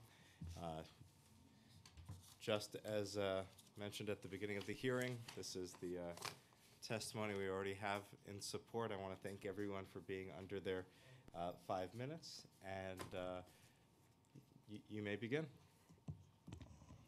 Thank you very much to the members of the council. My name is the Reverend Dr. Kali Mutu. First and foremost, I'm a son of New York City, born and raised in the Bronx. I am the pastor of Emmanuel AME Church in Harlem. I'm the vice president for government relations for AL Consulting. We're an MWBE monitoring firm. And I'm one of the founding members of the 400 Foundation.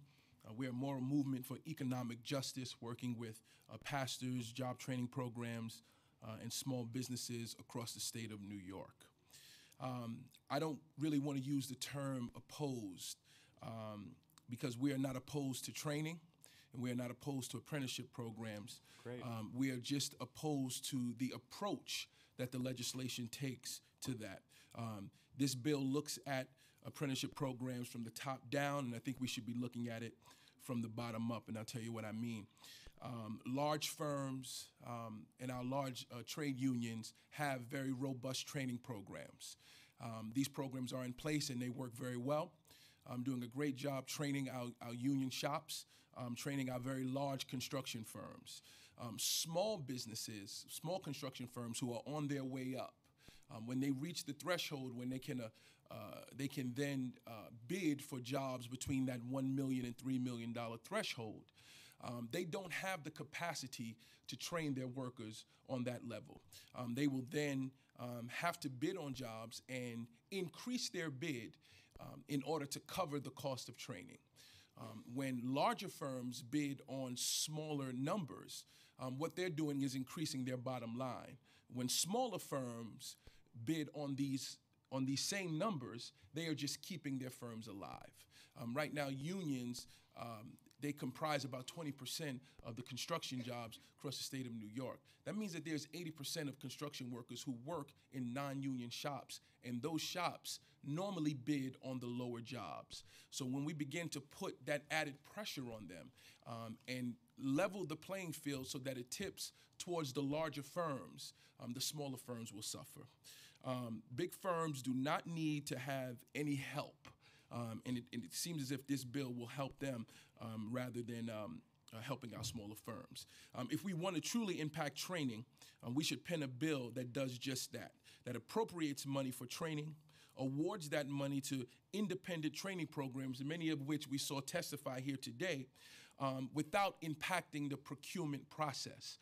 When we say that numbers between 1 million and 3 million have to then have an apprenticeship program, we are now moving from the focus just being on training to impacting the procurement process, which then stops smaller firms from being able to win contracts. Passing this law the way it is written will force smaller firms to raise their bid, will price out MWBEs and lower their procurement. Initial training will not necessarily make the work site safer. Continued training will make the work site safer. We would propose that the bill would advocate for those who have been on the job for 10, 15, 20 years to receive continued training that is not necessarily connected with the threshold number.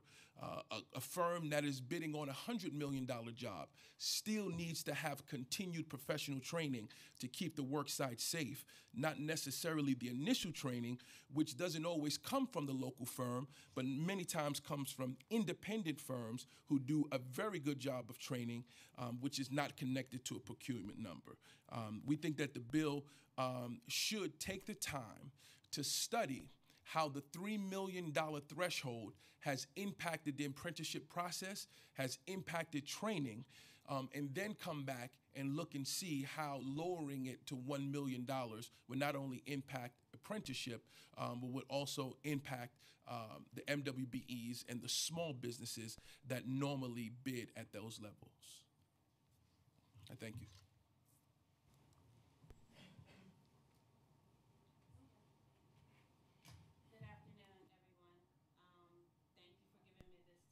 Press the red button.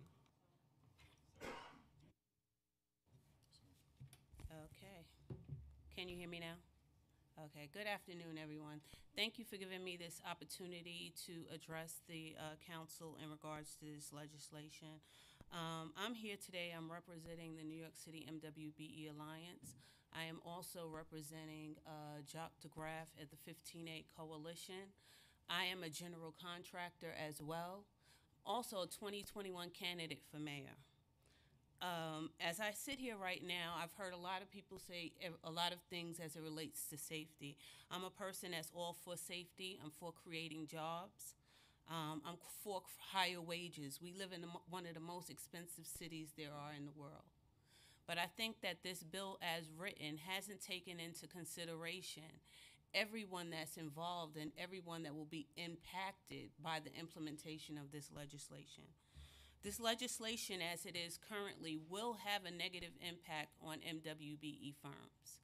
Right now, the city has a goal for 30% utilization of MWBEs, and the city already right now is not meeting that goal. To put the additional burden of a apprenticeship program on firms is not something that's going to help them, it's going to hurt them. I believe we need to come up with a solution that addresses the need for safety, and I think that was partly done with Safety Bill 1447 that requires now that regardless of contract size, that all employees of general contractors are required to have 120 hours of safety training. That's regardless of whatever the size of the contract is. So I believe that all of the issues related to the safety are addressed in that, and that we should put on hold implementation of this until we look at all of the touch points and ensure that in implementing this, we're not hurting anyone else. We have to come up with a solution that's going to work for everyone. Also, when we look at this bill, we need to ensure that I understand that firms, it seems fairly easy for a firm to become a union firm. But will that mean that that firm is now required to do union work going forward on all of their contracts? If that means that if a $500,000 contract comes through and that small firm now still has to work as a union firm, that will have impact. That will have impact on their ability to win projects, especially when they're now having to include that cost in their bid. And just like the other gentleman said, the larger firms already have that already in place.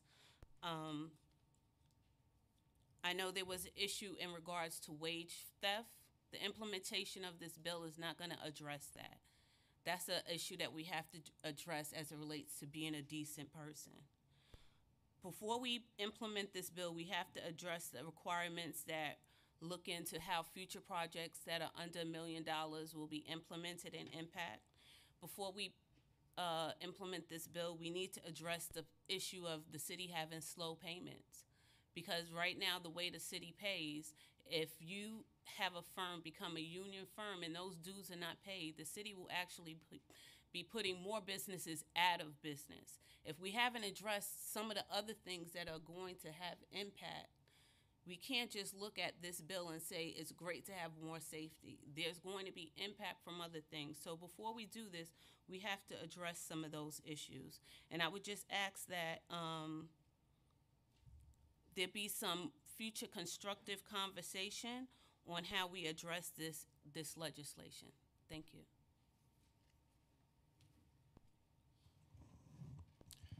Good afternoon. It is an honor to be here again. I wanted to echo the sentiments of my colleague, Reverend Mutu. My name is Reverend Reginald Lee Backus, Associate Pastor of the Abyssinian Baptist Church, also the President of the 400 Foundation, Incorporated. We are not here today in opposition of the bill, but just asking some questions. I started in Brooklyn, and there was a Brooklyn poet who said, "Men lie, women lie, but numbers don't." So what we're looking for is data that begins to show us the impact at $3 million threshold. How will that translate at the $1 million threshold? And for us, it's across three areas. Primarily at the ground up level, as Reverend Dr. Mutu has said, workers and just participation, just the disclosure of residency, as well as gender and diversity makeup of how it impacted those at 3 million, so that we can anticipate and go back to our communities and celebrate how this legislation will move that agenda forward if those numbers do exist. And then the second level, greatly concerned about MWBEs, particularly MBEs.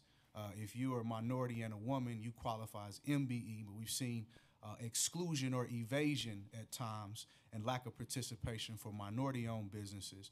So again, to see how it impacts the MBEs at the $1 million threshold with the baseline of the $3 million threshold, to see, even in the report that I read, there's still some questions about how it will impact MBEs. We think that it's premature to do that. Then finally, the third area, which we're very concerned about, affordable housing.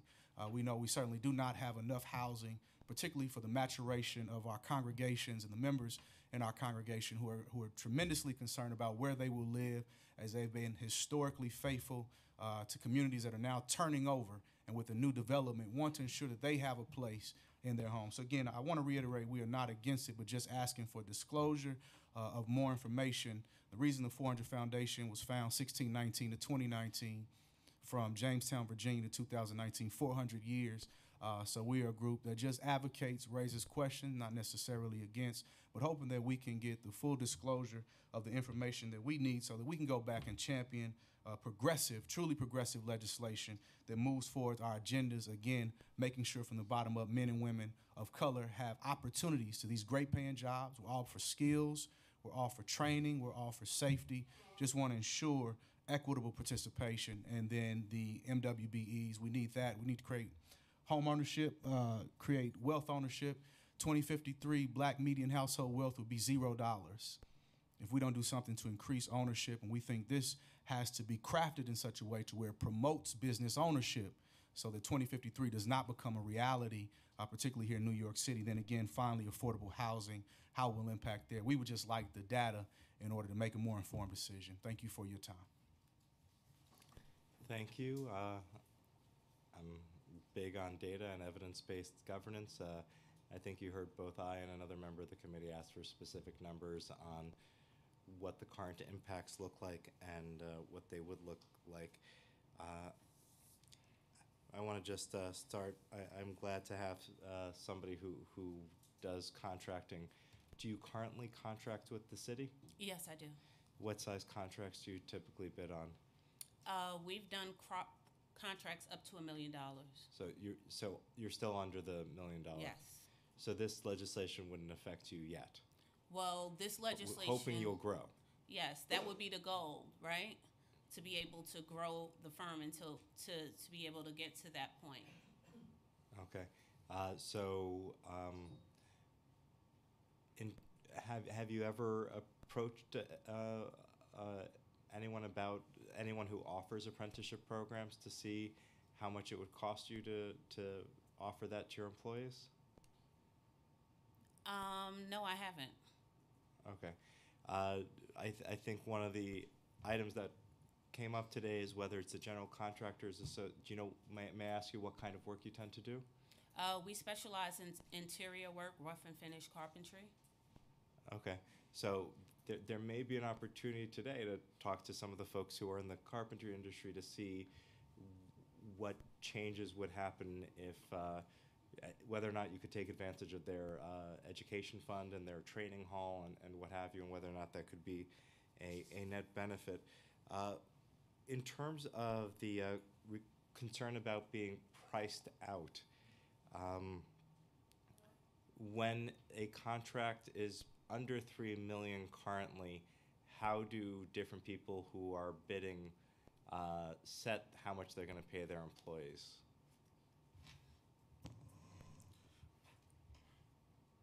We have to take the visual of the union versus the non-union shop, and we don't often like to do that because then it seems like there's a union, non-union fight, and I went to college off of my uncle's union salary, so for me, unions are wonderful. But when a non-union shop has to price a job, there are certain types of jobs that they know they cannot bid on, and I will give you an example that fits into what we work with. Affordable housing. We priced an affordable housing unit. It was 40 units at $15 million, and that was at the non-prevailing wage. If we did that job at the union wage, we would have had to just kill the project. No bank would have funded it. It would have just cost too much, and we could not have did it affordable. Now, we could have done it market rate, but we were doing it in the South Bronx in Hunts Point, and that just would not have worked. And so that's where the problem comes. That's where the problem lies. A large firm who already has a very robust training program, when they bid on a $1 million job or a small job, that cost is already laid into their normal operating procedure and their operating costs.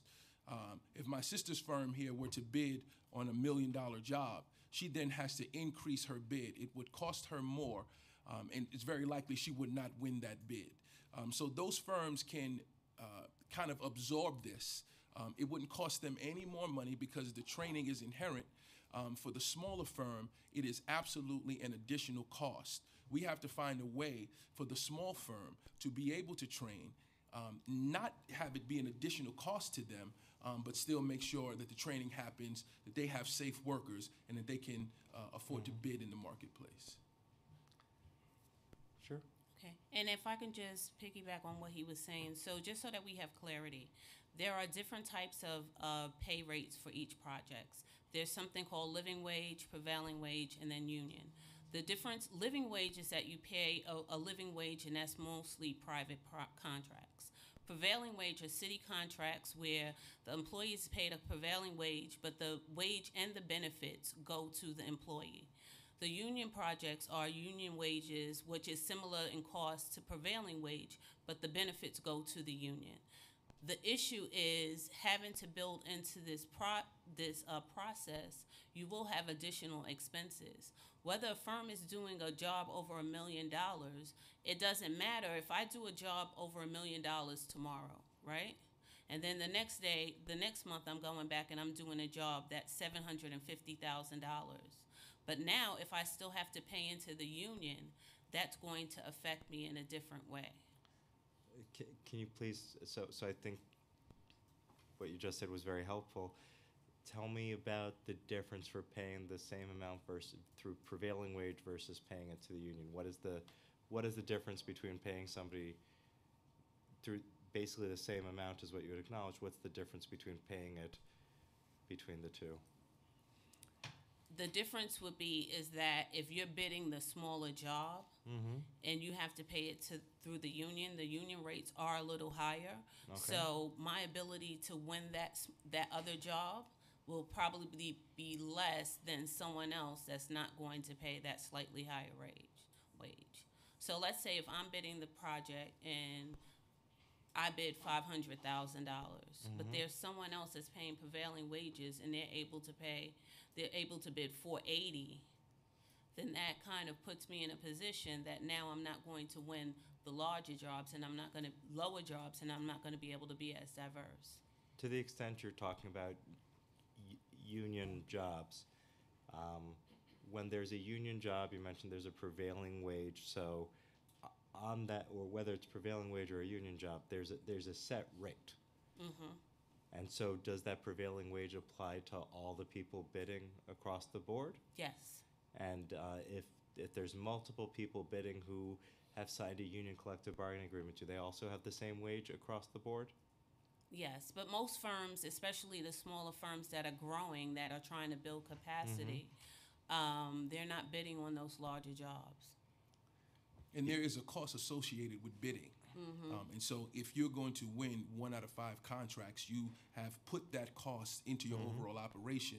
If you now have more difficulty in that barometer, you're now maybe only going to win 1 out of 7, 1 out of 8, because the union in the big shop, who would normally not bid on those low jobs, now do. It lowers your procurement rate, it raises your bid costs, and it becomes an added burden on the company. And then in your testimony, you were raising concerns about affordable housing. I would like to see prevailing wage and apprenticeship on affordable housing. I asked every single developer who's ever come before me to do so, particularly in the Planning, Dispositions, and Concessions Committee, that following asking that of every single developer was consequently dissolved. But that being said, I don't believe that this legislation would go to affordable housing, because this would be projects administered by the Mayor's Office of Contract Services, which involves general construction and maintenance projects. So you're talking more about like parks, roads, projects like that. So I'm former CEO of Abyssinian Development Corporation. So for those of who have diverse organizations, Mayor's Office of Contract Services does administer those type of contracts, but it affects the overall budget that affects community development corporations that are putting forth affordable housing. So there is a secondary cost, maybe not a direct cost, but there is an impact. Just want to clarify that point. Thank you. I understand. The argument is that if a community development corporation is also dealing with these other projects, that it will minimize their available funds for affordable housing. So there is one budget, and that one budget impacts direct service programs as well as your affordable housing development. So if it affects A, it affects B. If it affects B, it affects A. That's all. So I guess the other things I just wanted to share is one of the benefits of apprenticeship is often it's part of having a training hall.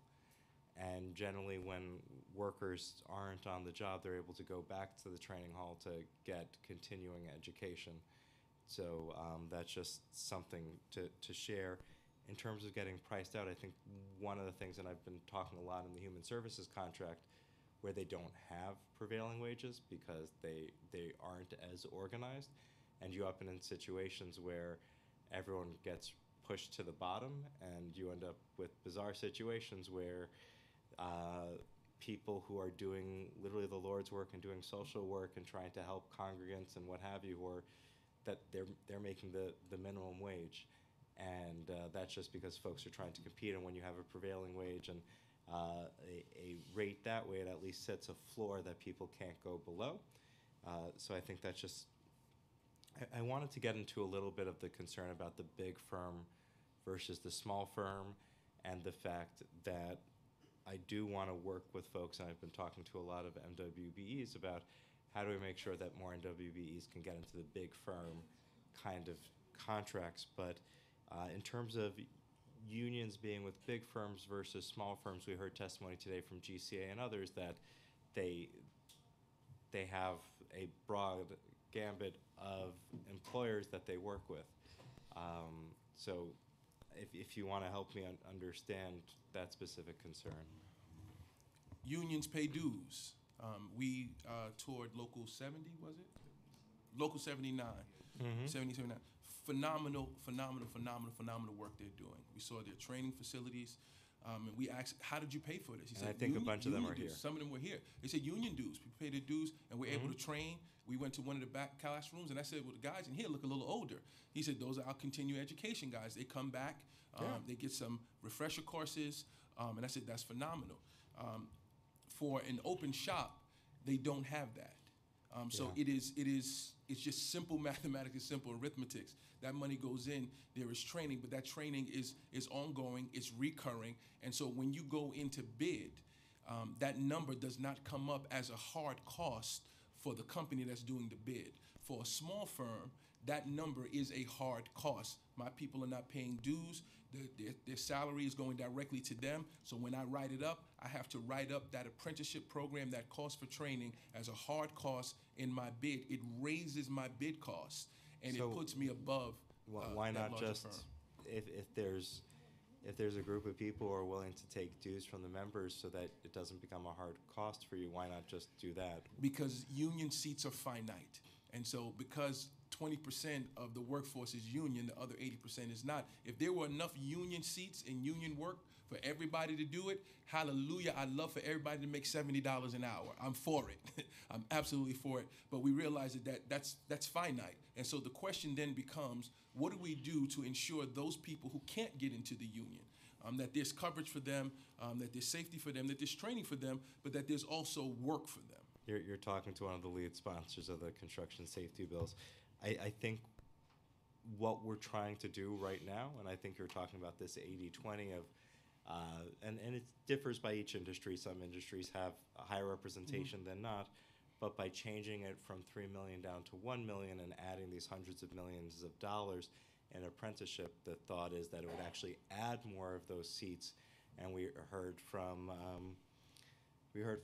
New, and we heard from Rebuilding Together and so many others that this would add the seats, it would add the throughput, and it would mean that there'd be more of these jobs for folks at the end of these good, high-quality $70 an hour jobs versus $15 an hour jobs. I would love for the opportunity for us to have that caucus to be able to really talk about the matrix of that, the metrics of it, how that would work, so that we could go back to our constituents and to our parishioners and say, we do have a solid plan that's going to cover everybody. We are 100% willing to come to that table and to make that happen. That I really appreciate this. This is, I think, the most fruitful of any one of my hearings on this.